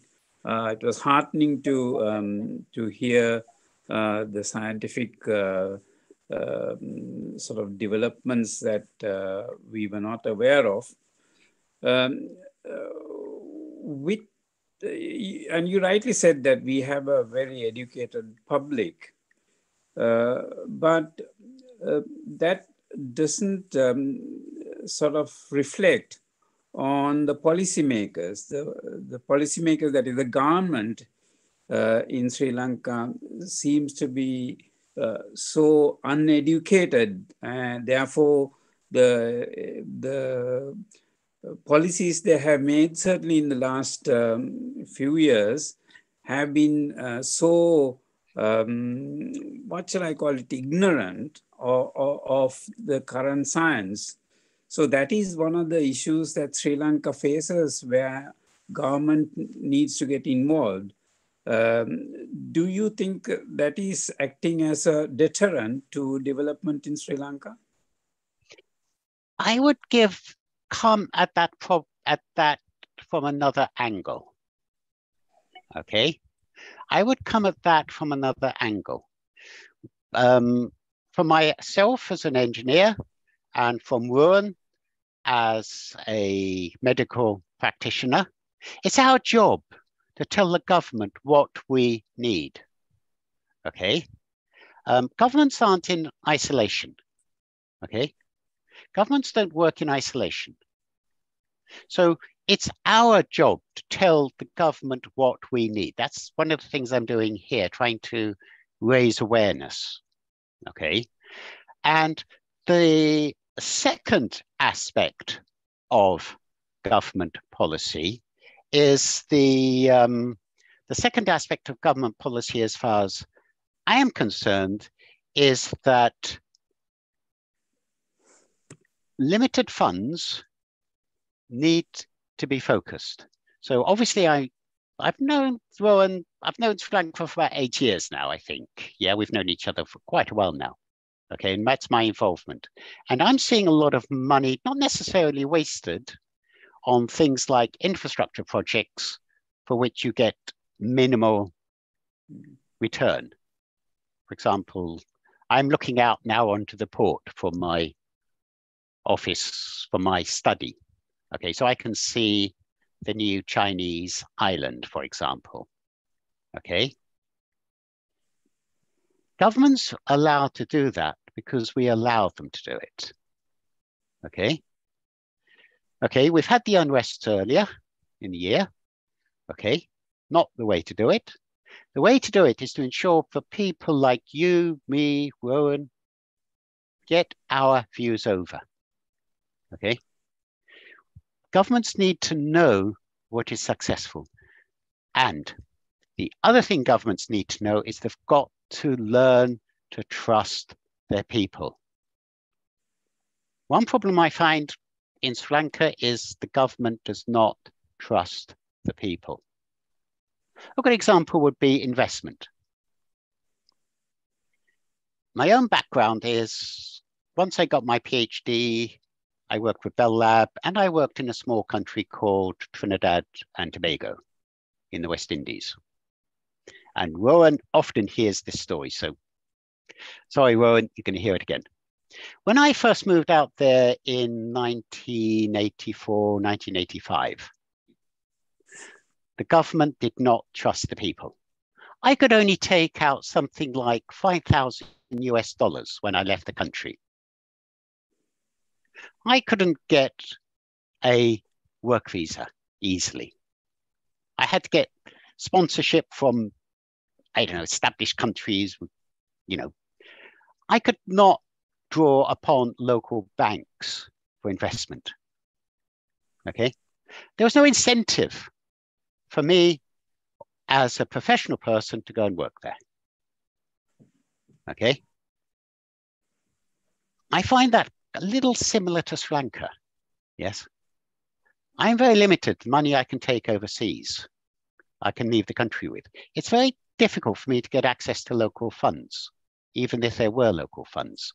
The government dominates research development because, you know, if exporters come in, you've got loads and loads of initiatives to bring exporters in to develop. But whilst you still have restrictions, you know, they're not going to come. Yes. So answering your question is, the biggest thing the government could do is trust the people. Yeah. If you and I are only allowed to take $5,000 US out of the country each year, we'll all take out $5,000 US every year.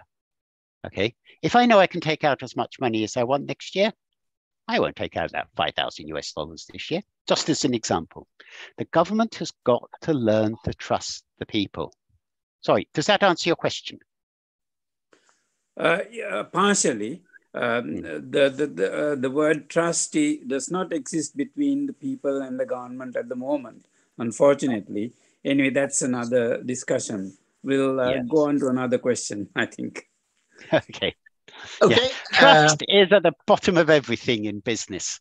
And if you don't have trust, it's hard to do business. Yes. Let's pick that up a little bit later, perhaps. But let's give a chance to Jaika. Jaika with Hannah. Hello, John.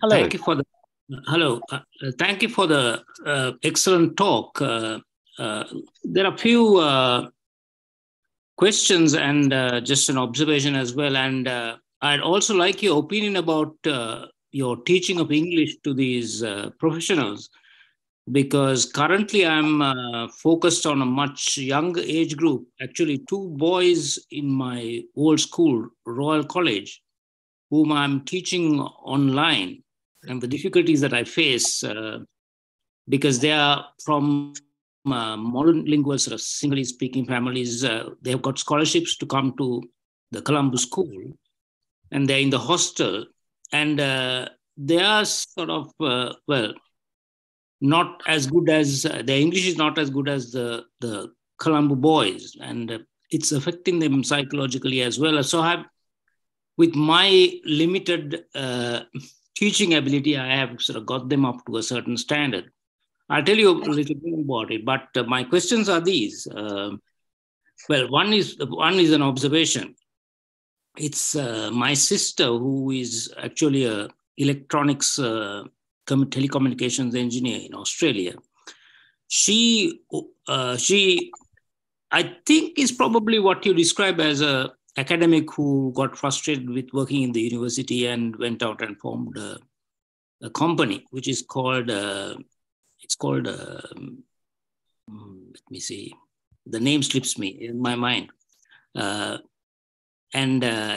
It started, it opened a branch this year in the Cambridge Technology Park. And she's thinking of opening another branch in Sri Lanka as well. I'm not certain where, but she's a graduate from the Morotua University. The other question that I have is about an invention of my own, which Ruwan would know about because it happened in Alderhay Hospital. You see, where I come from is I was an ENT surgeon, subsequently changed my specialty to a sort of a subspecialty, audio vestibular medicine, which deals with hearing and balance disorders. And in the latter part of my career, I developed a computer algorithm, actually a app which could be used instead of the conventional audiometer. Basically, it's a computer game, and it was focused on children.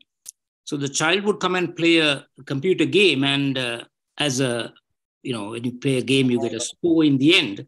The score would be the audiogram. Now, the difficulty that I'm facing is, this was in Alderhay, and the Alderhay hospital terminated my contract before the product was sort of completed and patented. So unfortunately, they lost their holding on it. But okay, a company which, a startup company which now owns the product, actually holds the patent. The difficulty that I have is I'm no longer working, and Alderhay is refusing to sort of do a pilot study to clinically validate the product. Now, there's another hospital, Great Ormond Street Hospital, who's quite willing to do that. But you see, the Alderhay is holding on to it a bit like a dog in the manger.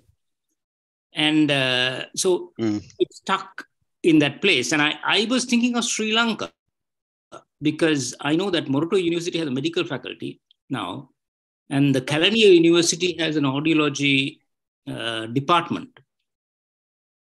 and this is where I pose the question. I mean, does it matter whether it is a university which undertakes and sort of owns the product, or would it have to be some sort of science park like establishment? Okay, I've got three questions there. Yeah, exactly. Okay, so the first one about teaching. Yeah. Okay, I don't actually teach English. I see, right. To say to teach English has a very off meaning. Mhm. Okay, so if I was to tell, for example, Rowan as a traditional Sri Lankan that I teach English, he automatically thinks grammar. He automatically, yes, I teach communication skills. I see. Mhm. Because the big problem I have in Sri Lanka, okay, and I'll come back to your two sons in a moment, is I teach at the University of Vocational Technology. And I'm not sure, have you heard of this university? No. Have you heard? Okay. It's down in Motoria, okay?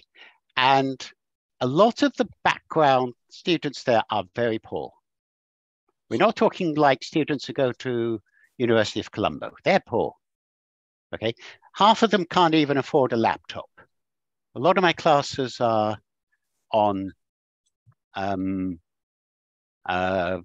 smartphones. John, just one word from me.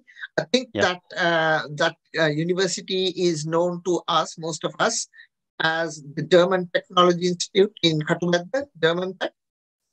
Oh, thank you. That's why people don't recognize it. I see. Oh, I'm awfully sorry. Yes, I should have said that. My experience in Sri Lanka only goes back about 5 to 8 years. So, yeah. So it was one of those universities which got converted. Now, it gives even more emphasis to the fact that they are poor. So I am not teaching, I do not sell teaching English. What I have sold to the university, I am selling them confidence. Okay? I'm selling confidence. So these are undergrads. So for the last 10, 12 years, they have been taught English from a very, very grammatical background. So their grammar is good. The vocabulary is not bad. What they don't have is that confidence to speak, to commit to writing, and to communicate. So what I teach is confidence. Does that make sense? Yeah, I think that is what I have been focusing as well, because I felt that teaching of grammar should be left to their sort of the English teachers, although they have not, progressed very much there. So I correct their grammar, but mainly I focus on them reading to me aloud. Yes. And actually, I have written, I write stage plays. So I've given them little scripts to read as actors so that they can act their parts. Hence, yes, pick on the skill to sort of speak with correct intonation and, as if they were really, joined to that part. Yes. Now, be careful, because reading is what we call a receptive skill. Sure. We need confidence in the productive skills, which are speaking and writing. So I am quite a bit of a shock to the local students. I speak to every student in my class, every lecture. So, for example, I've just come off a lecture at for the part-time workers. Mm-hmm. And there were about 40, 45 people in that class. Right. I spoke to every one of them 3 or 4 sentences. Mm-hmm. Yes. Yeah. When I first started, none of them would volunteer to speak. Mm-hmm. Of course, we've got the 2 or 3 natural speakers, like you always do. but most were very, very timid. They didn't have the confidence to speak. Yeah. But by talking to everyone, so this is the end of their first semester, they are now confident to speak. So if I say to them, good evening, how are you? They know how to respond. They know to say, I am fine, thank you. How are you? Okay. They know I am fantastic. Thank you. How are you? I'm having a good day. Thank you. How are you? So once they get those triggers, they have confidence to speak. It releases that grammar knowledge later. Yeah. It's, for example, I was teaching them how to tell the time. You, as a natural English speaker, don't tell the time the same way as you were taught at school. Yes? You never tell an exact time in English, do you? No. You always say it's about 20 to 10. Yes? At school, you are told it is 9:43 a.m., like a clock. And that marks them out as different. So I teach them the confidence to use natural language. I teach them about body language. I teach them how to dress. I teach them how to use knife and fork. I teach them how to recognize emotional intelligence and things like that. Yes. So I don't teach grammar unless it's very, very, very advanced grammar for, just to keep the clever ones on board. However, I also teach at the University of Morotoa. Am I pronouncing it right, Morotoa? Yeah, Morotoa. Yeah, that's right. And those are a different class of student. Yes, they can speak pretty good English. Yes, their English is pretty good.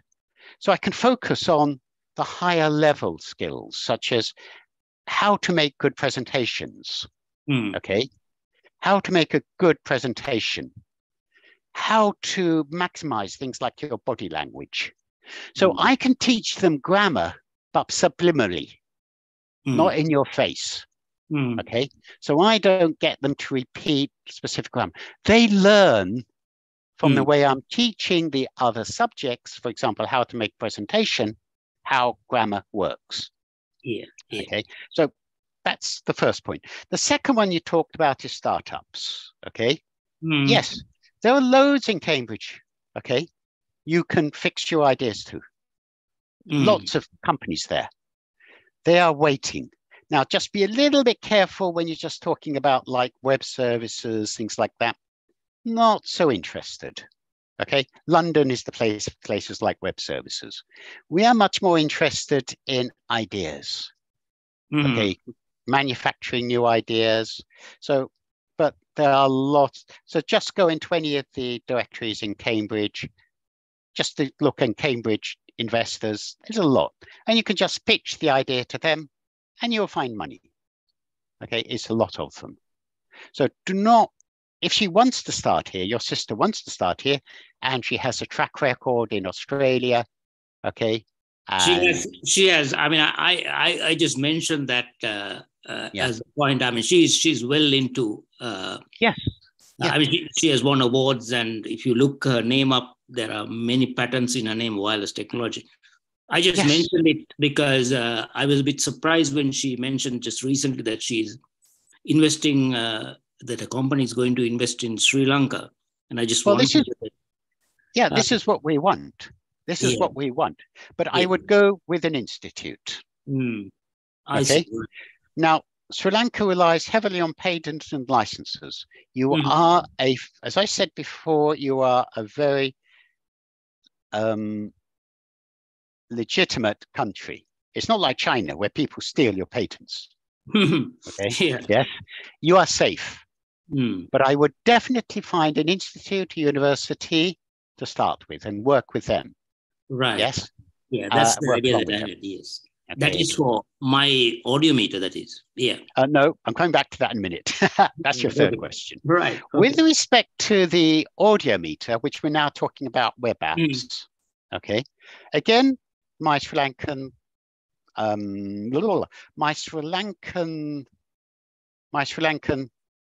connections click in here as well.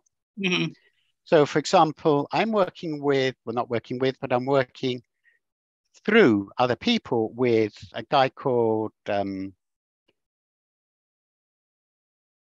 Pasca, who works at St. George's.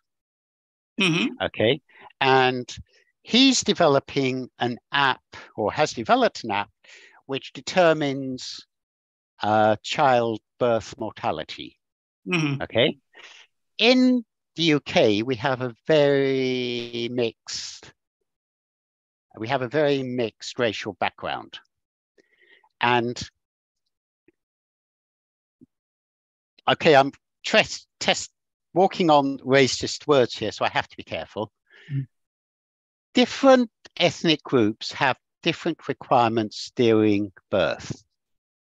Okay, very difficult to talk about this publicly in the UK. Very difficult. Okay, and in fact, the NICE rejected a previous attempt at birthing algorithms. Okay, however, working along with Batsky in St. George's and another friend in Barts, we have got clinical trials running and we have got government funding for it. So if you follow, I'm not sure if it's publicly announced yet, but we're getting a few million. Okay, now this is being developed by a group in St. George's. Okay, so this is being developed by a group in St. George's. Now, any software which goes commercial is an extra 90% activity. Writing the software, getting it working is 10%. Getting it such that it's commercially viable and you're not going to get sued. So, for example, the mother of the child who missed the hearing test fails, is lawsuit. Okay, so that 90% is critical. So Batsky is running clinical trials funded by the government, which we got via the committee, the Health and Science Committee. So we pestered the Science and Health Committee to get funding. Okay, so they got local funding through NICE. So they got little money to write their program, and their program runs, and they're running it as a clinical trials actually in St. George's. But that's not good enough. It has to be run in the other hospitals. Yeah, okay. That's right. The numbers are important. You've got it. So they got funding from, so they pestered the committee on the Health and Safety Committee. It used to be run by Jeremy Hunt, who, as you now know, has taken over as Chancellor. Yes, but we pestered Jeremy Hunt to give us money. Okay, and we got funding that way. Okay, but the point I was going to make, which is relevant to what you're talking about, is so it's a app which doctors can use so that they can, so we can assess ladies during pregnancy. We check their history, we can feed in all the biometric signs, we can look at their ethnicity, and it allows women to make choices about their own birthing procedures, which don't expose doctors to racism, which don't expect the gynecologists and I've forgotten the other ones now, to lawsuits. Okay. Yeah. So now they don't have the whereabouts to market it commercially. So what we have done is we have engaged an external software company which is focused on taking apps into the marketplace. And a lot of the money which we have got from the government is actually being used to commercialize the product. So the product's fine, the product works. We're going through clinical trials in other universities, in other hospitals now, but we are relying, we're not commercializing it ourselves. We're giving it to a third-party company to commercialize. Okay, I can give you more details about that through Rowan, or my number, I can talk about it. But yes, so I am associated with some quite serious app delivery inside the NHS. Sorry, does that answer your 3 questions? It does. My sister, of course. More likely you raised more questions than I've answered. Sure. Yes, sorry. Yeah. Yes. My sister, of course, will find her own way because she's well tuned into managing her own affairs, and the company is. It's a well reputed company, although it slips my mind what the name is. It'll come to me later. With regards to the teaching, yes. I appreciate what you said. I mean, I'll carry that information on to teaching my 2 teenage students. Regarding my own invention, I'd really appreciate, John, if I could contact you through Ruan, because what I'm frustrated is the fact that there's these 2 hospitals which should actually be doing the clinical trials are at loggerheads with each other, and for many, many months now the whole project has got stalled. So hence the reason why I'm thinking of taking it to completely outside UK and getting the clinical trial out of the way. So I'll need a little bit of. I would be very tempted.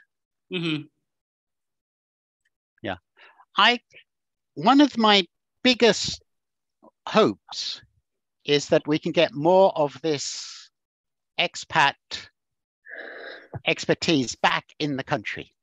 I work all over the world. Everywhere I go, I meet really, really professional, really highly skilled people like Rowan, yes, who have left the country. Yes. We need this expertise. We need this knowledge here. Yes. It's, didn't mean to pick on you there, Rowan. Sorry about that. But, when I was working at Rolls-Royce, my senior engineer was Sri Lankan. I'm working with Barclays Bank. My senior trader, in charge of overseas currency conversions, he's Sri Lankan. Yeah. They should be, I wouldn't say, obviously it's their choice, yes. But having somebody of that skill set back in a country, yes, means you don't have to rely so much on government, the way governments work. Yes. Yeah. If you can put their expertise back into the private sector, you can start running rings about, you can start controlling your own lives. Yes. The patent actually doesn't belong to me, although I have equity in it. But I'd like to email you perhaps a little bit of detail, and then I would like your advice if you could give it to me. Sure, of course, no problem. It's not my expertise, but I talk to lots of people, so yes. And okay, I just remembered my sister's company. It's called Ordinate, Australia, Sydney. Okay, yes. Okay, no, unfortunately, I've not heard of it, but as I say, we have over 1,300 tech companies now in Cambridge. Yeah, there's a lot of them. So it started in Cambridge quite recently, this year, in fact. Okay, shall we move on to the next question? John, the next question is from Dr. Kavan Ratnatunga. Kavan, he's an astrophysicist, and he worked in America for years, and he worked for NASA as well. And then in his retirement, he came back to Sri Lanka and now residing back. So that's his background, just so that you know to answer when answering the question. Kavan, over to you. I just wanted to find out if you knew about, it's not at the scale of science parks, but 2 attempts to have science learning institutes in Sri Lanka. The first was the Institute for Fundamental Studies in Kandy, which was started by J.R. Jayawardena in 1978. And the second was the Arthur C. Clarke Institute, which is in Moratuwa. which was started by Arthur C. Clarke.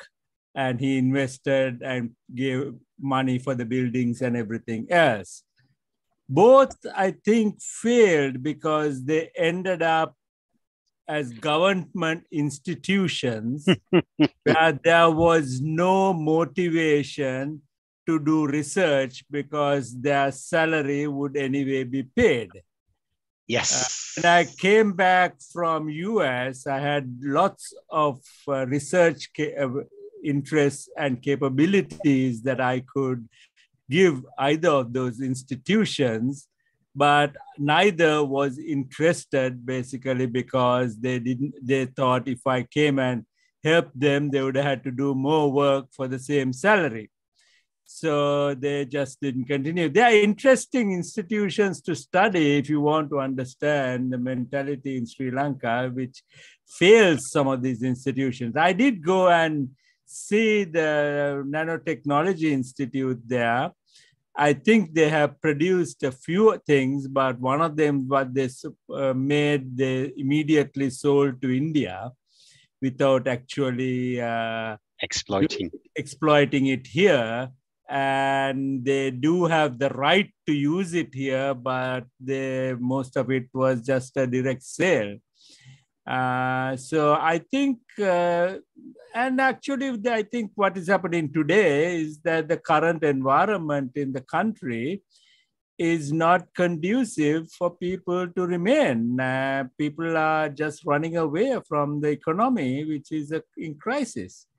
So I'm not sure whether any of these science parks at the moment, they will talk about things, and all they will ask for when somebody offers to fund money is how much of a commission they will get, which is what the politician is only interested in. Yes. So maybe we are a basket case. I'm sorry to be there. Nope, absolutely not. Absolutely not there. So taking each of your points in turn again, I know the Institute of Fundamental Studies, yes, because it's one of the types of university here. I can't remember which one because I've now run out of computers. Okay. I've also noticed, Ron, I forgot the tick the share sound box. Hence, you didn't hear about the taxi drivers on my presentation. You would have heard about taxi drivers. The first taxi systems were in Cambridge. I just noticed that. But going back to the issue about private universities, I am in the middle of this at the moment. So, for example, the Institute of Information Technology, I can't remember its exact name, is being threatened at the moment with being made public. They have a long history of being taken over by the government, then being dropped by the government because they will not fund research, then going private. So I am familiar with this whole idea of limitations of being a UGC university in this country. So point one, I'm familiar with the history, unfortunately. So do you know the Institute of Information Technology? Have you heard of the Institute? SLIT. Yeah. So they, in SLIC or something, I can't remember now, they are in continual battles with the government about becoming a UGC university and being private. Okay. Now, the second point which you're talking about is my next fight. So as Rowan is aware, I am initially involved with communication skills because it is an easy course to sell. It's a very, very easy course to sell. But that's not my final objective here. My final objective here is over the next couple of years is to introduce modern IT technology courses. The IT taught here is what I tend to call late 20th century technology, IT technology. And the universities I'm talking to here, I've actually found two who are willing to move forward with me. But exactly the same reason as you're talking about is because most of the big UGC universities have fixed funding, they have fixed pay scales. They don't want more work, I believe. Okay? So I am focused on predominantly the private universities in this country, not because they're better or worse, but because they are more flexible. Okay? So the issues you are talking about, I am aware of, and in good traditional project management fashion, I work around them. I don't hit my head against the wall. I find an alternative. And at the moment, I am slowly but slowly moving forward. Okay, slowly but surely moving forward. So, sorry, does that answer your questions, Carmen? Yes, thank you. But do you think, see whether there be a future for the 5 parks that you talked, and Gaul was sort of supposed to be opened in February of this year. Do you think they're almost dead, or do you think they will ever materialize? I think they will materialize eventually. You do need science parks, but you need to get people like the really rich, not rich, but powerful ones like University of Colombo or Pyrenea. You need them involved, front and center. Okay. Now, in the meantime, I believe the government should be more focused on these institute model, like the Nanotechnology Institute, the Information Technology Institute. It's much easier to control these. Okay. I can't see the science park kicking in or being really profitable for many years yet. Sri Lanka has a problem today. Their problems need to be solved today. You have to exploit the existing facilities and resources to solve the problems today. Okay, that is my personal opinion, and that's what hopefully my talk was about. So people start thinking about how, what is the future of new technologies, new research in Sri Lanka, because obviously the universities are not really providing that commercial benefit to the country.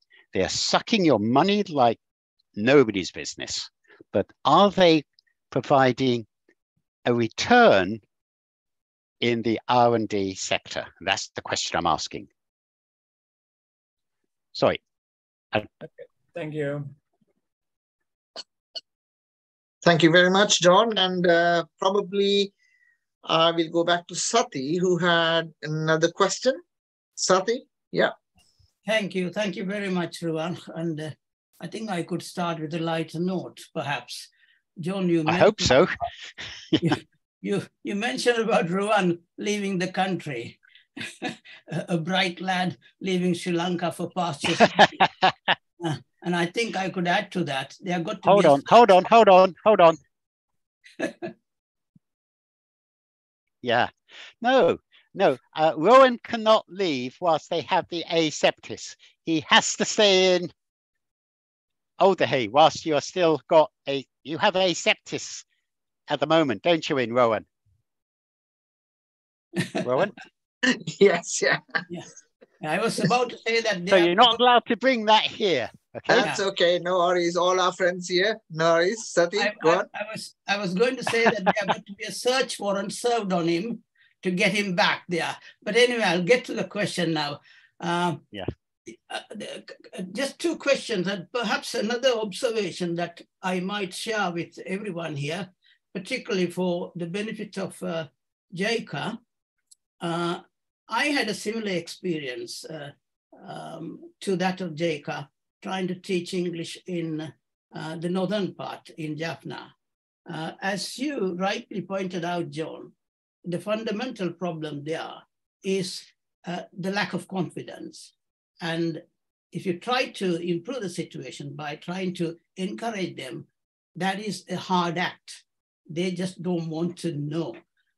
It happened with some of the grade 2 pupils I was trying to teach.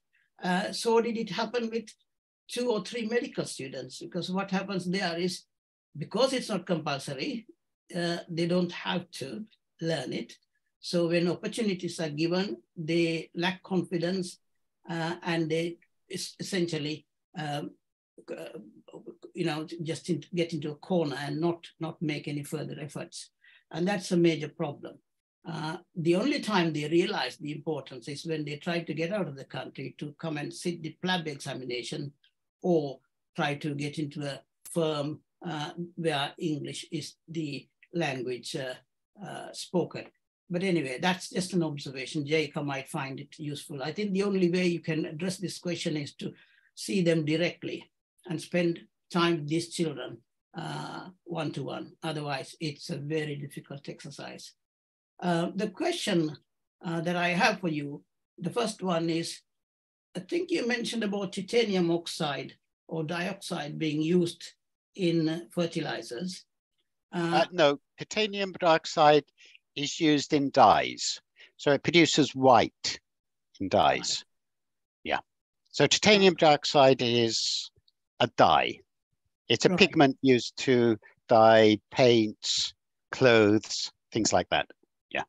Okay, I think I misunderstood that, because my understanding was that it could be cytotoxic. Am I right? Yes. Yes. But at the moment you're digging it up in its natural form, yes, which is even worse. So if you have a manufacturing plant here, you have the expertise, and then you can start controlling it. Okay. Once you start a production process, you can start being much, much more careful about toxic waste, toxic handling, etc. But if you are only doing low-level, unskilled work, who cares? Yeah. But once you start bringing in middle-class workers and, government officials, people start caring a lot more about toxic materials. So I think that production of, for example, titanium dioxide in the country would improve the situation, my personal opinion. Thank you. The next question is about what you said with regards to Cambridge being a pioneer in the area of science parks. And I think you mentioned that they moved into life sciences. Did that mean that they abandoned the other aspects, the physical sciences, for the sake of finances? Or is it because physical sciences were taken over by the states? Money. Right. You follow the money. As my grandmother always used to say, you follow the money.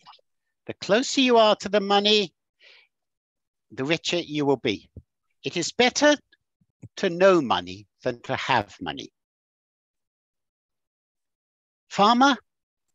So that's a bit of a flippant answer, because most of the technologies which I grew up in, I'm now 63. So I grew up through the age of web development, app development, internet, and business applications, okay? They have matured, okay? They've all matured now. How old is Google now? 20 years old? How is Facebook? 20 years old. These technologies have matured. Okay, you hear the one or two bright sparks who suddenly decided, got a little app and he's earned a few £1 million, become a unicorn. But that's, as we say, pigeon feed. There's no money. The technology in web services, the technology in computers is almost dead, okay? Until we can get quantum the money in the world has moved from telecoms. Now telecoms is what we call a cash cow. It brings money in, but from exploiting existing technology.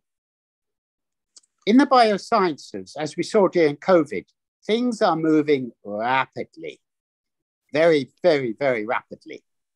Okay, so if you want to be in the money, you want to be in pharmacy, in farmers, yes? All the money now for research and development is in pharmacy. So in order to make money, you need to be in life sciences. This is not only just in developing drugs, it's also in, like we were talking about earlier, in improving health sciences. Okay, so for example, I have a friend at the moment who works in Deloitte, and their whole department is based on how do I keep people at home for aftercare services? How do we use technology to keep old people at home and we get them out of the hospitals and you know, spread up the beds? It's important, okay? I am now back into the main thing, so I'll just put you on mute here.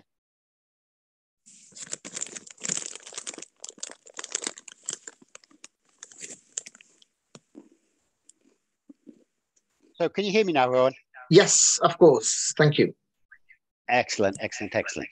You can switch off the other. Yeah, we can still see. Yeah. Yeah, let me just turn down the volume on here. Backup one. Yeah. Okay, backup plan. It worked, but it took too long. Thank you. It took too long. It took too long. So they spend a lot of time doing backup services. Okay, so for example, you know, how do I know if somebody falls over? How do I know my heart condition is okay? How do I know they're eating properly? So Deloitte spend a lot of money developing the safe home so we can discharge people from hospital. Okay, and that is the legacy now of those original computing and internet activities, you know. But the real money is in developing drugs. Rowan, as a practicing clinician, is bombarded with new drugs. You know, you just think about all the RBNA drugs which have come through after COVID. You know, if it hadn't been for COVID, we'd all be sitting here having clinical trials on all these new drugs. They've all come through. Gene therapy is coming through very, very rapidly. After something which has been a promise on the distance, you know, distant future, is now here. You know, I go to companies who are quite happily splicing and dicing DNA on a daily basis now. One of my nurses, her partner works for CAM Robotics, and they can offer robotic surgery just as precisely. Okay, we do breast cancer investigations much, much more effectively than it can ever be done by a human. Yes, these are life sciences. This is where the money is now. So it's where the money is. So the science follows the money. So that is why Cambridge has moved away from things like web services to life sciences. And that's why I'm using the term life sciences as a very generic term. I'm not talking about pharma. I'm not talking about old age care. I'm talking, we use the phrase life sciences nowadays. But John, if I may, John. Yeah. The sort of thing I had in my mind when I referred to physical sciences was study into space science, for example. Now, places like UK don't seem to be on par with the States. And I wondered whether that could be a reason as to why they have opted out of that area, leaving it to the Americans. Well, it's not such a matter of opting out. Remember, money follows money. At the moment, there's very, very little money in space science. Remember the Russians during the Cold War? They poured money into space and into science, into the astrophysics, and that kind of activity. There's not much money there. You know, our friend Musk is not making much money on his exploitations in space. He's making his money from other activities. You know, he's making his money from the cars. He's making his money from his other scientific endeavors. So if there is money there, it will come. We take an example of OneWeb, okay? OneWeb. So we developed OneWeb. So although we talk about Musk's and his internet in the sky, OneWeb was there a long time ago, yes? But it's not where there's a lot of money. You know, if you think about the packaging, so if you think about the small satellite packages, you know, you can trace those back to work done by the University of Surrey during the late 1990s. So all your little satellite, you know, the small mini satellites, you know, satellite in a briefcase, you can trace all that development back into University of Surrey. But where's the money in it? Where's the money? So that's why I'm a little hesitant about talking about space at the moment. It's not in the right place. It's not in the right place to make money.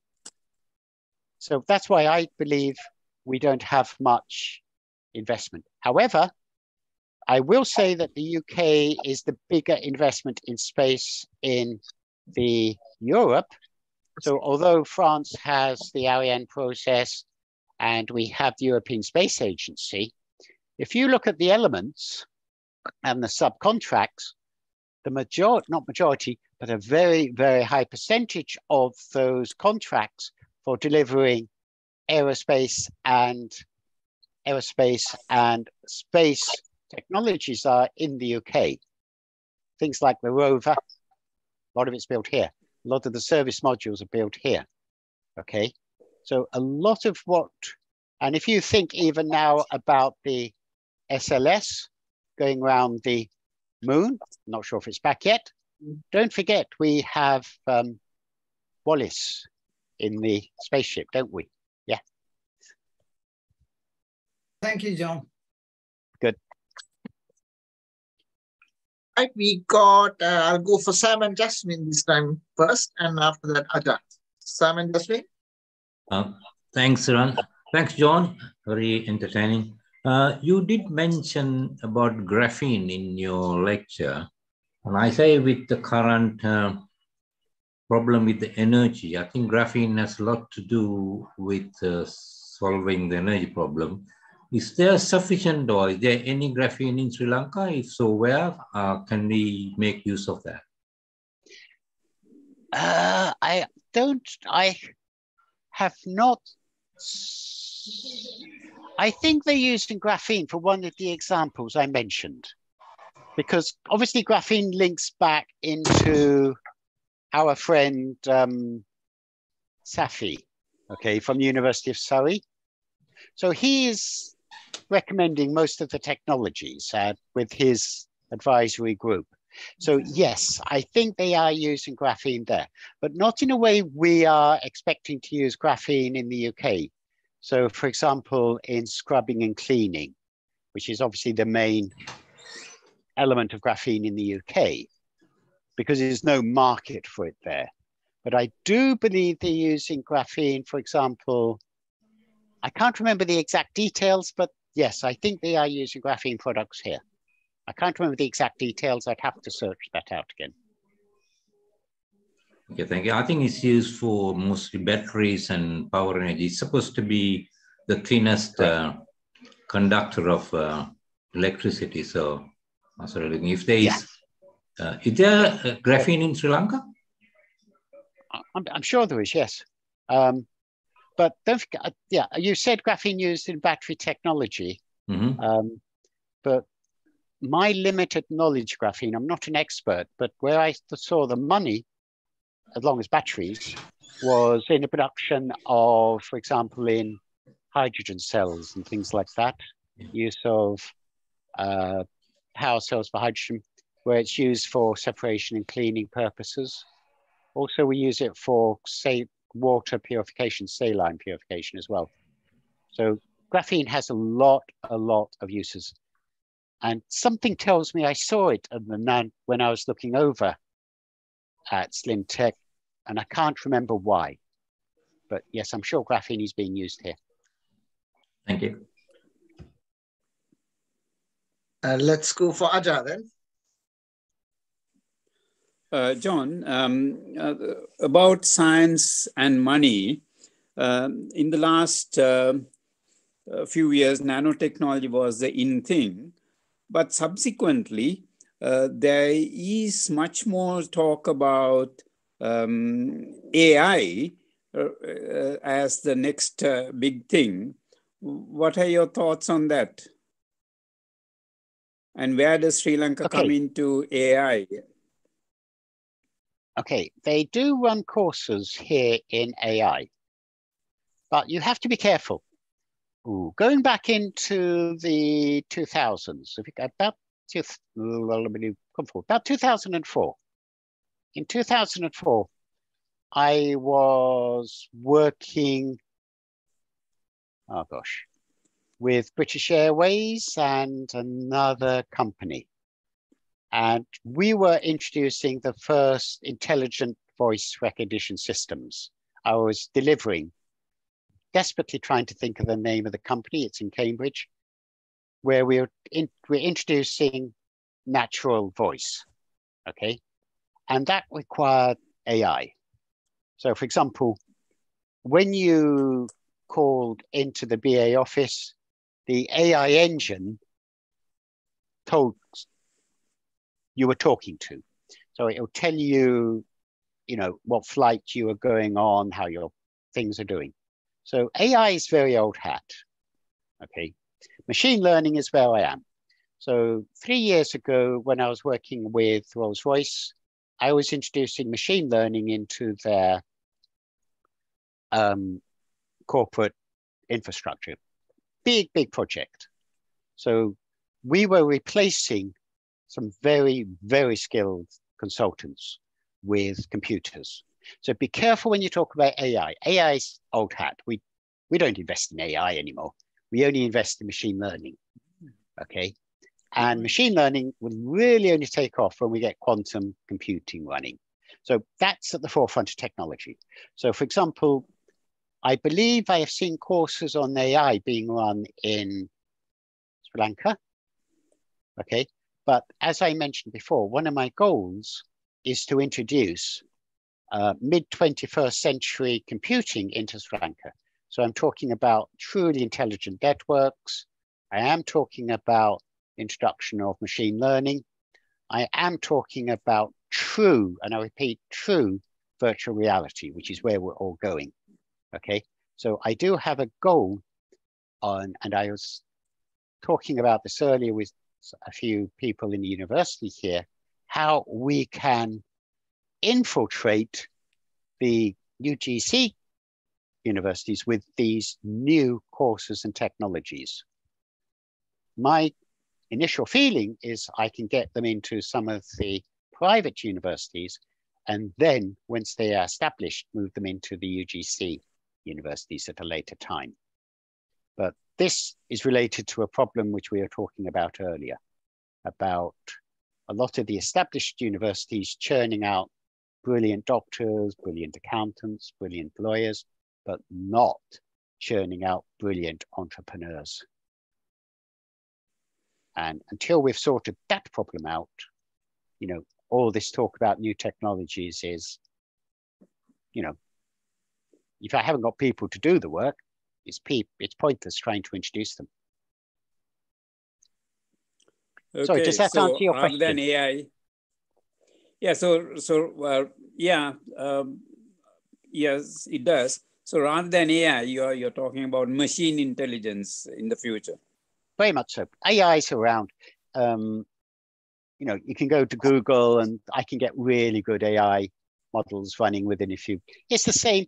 AI is a bit like you remember about 20 years ago when we started building our first websites, we all sat there with the HTML and we created wonderful websites which look very clunky nowadays.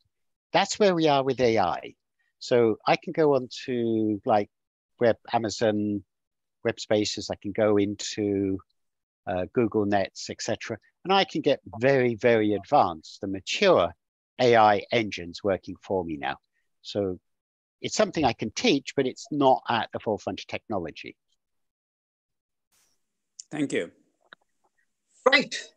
3 hours almost. Oh, I'm awfully sorry. My study does not have a clock, Kin. And I apologize, Rowan. I forgot to click the box where it says share sound. That's what I was going to tell you. Yeah. Doesn't matter. No worries. We heard you. Most of what you have to say, we heard very well. So this is the time when we want everybody to show yourselves on video and unmute yourself. John, it was a pleasure to have you. And we learned a lot, which we didn't know about our motherland. And thank you very much for sharing those lovely views about Sri Lanka. And thank you again for the lovely work you do to our colleagues in Sri Lanka as well. And as usual, we would like to thank you on behalf of the Sri Lankan Literary Society. Thank you, John.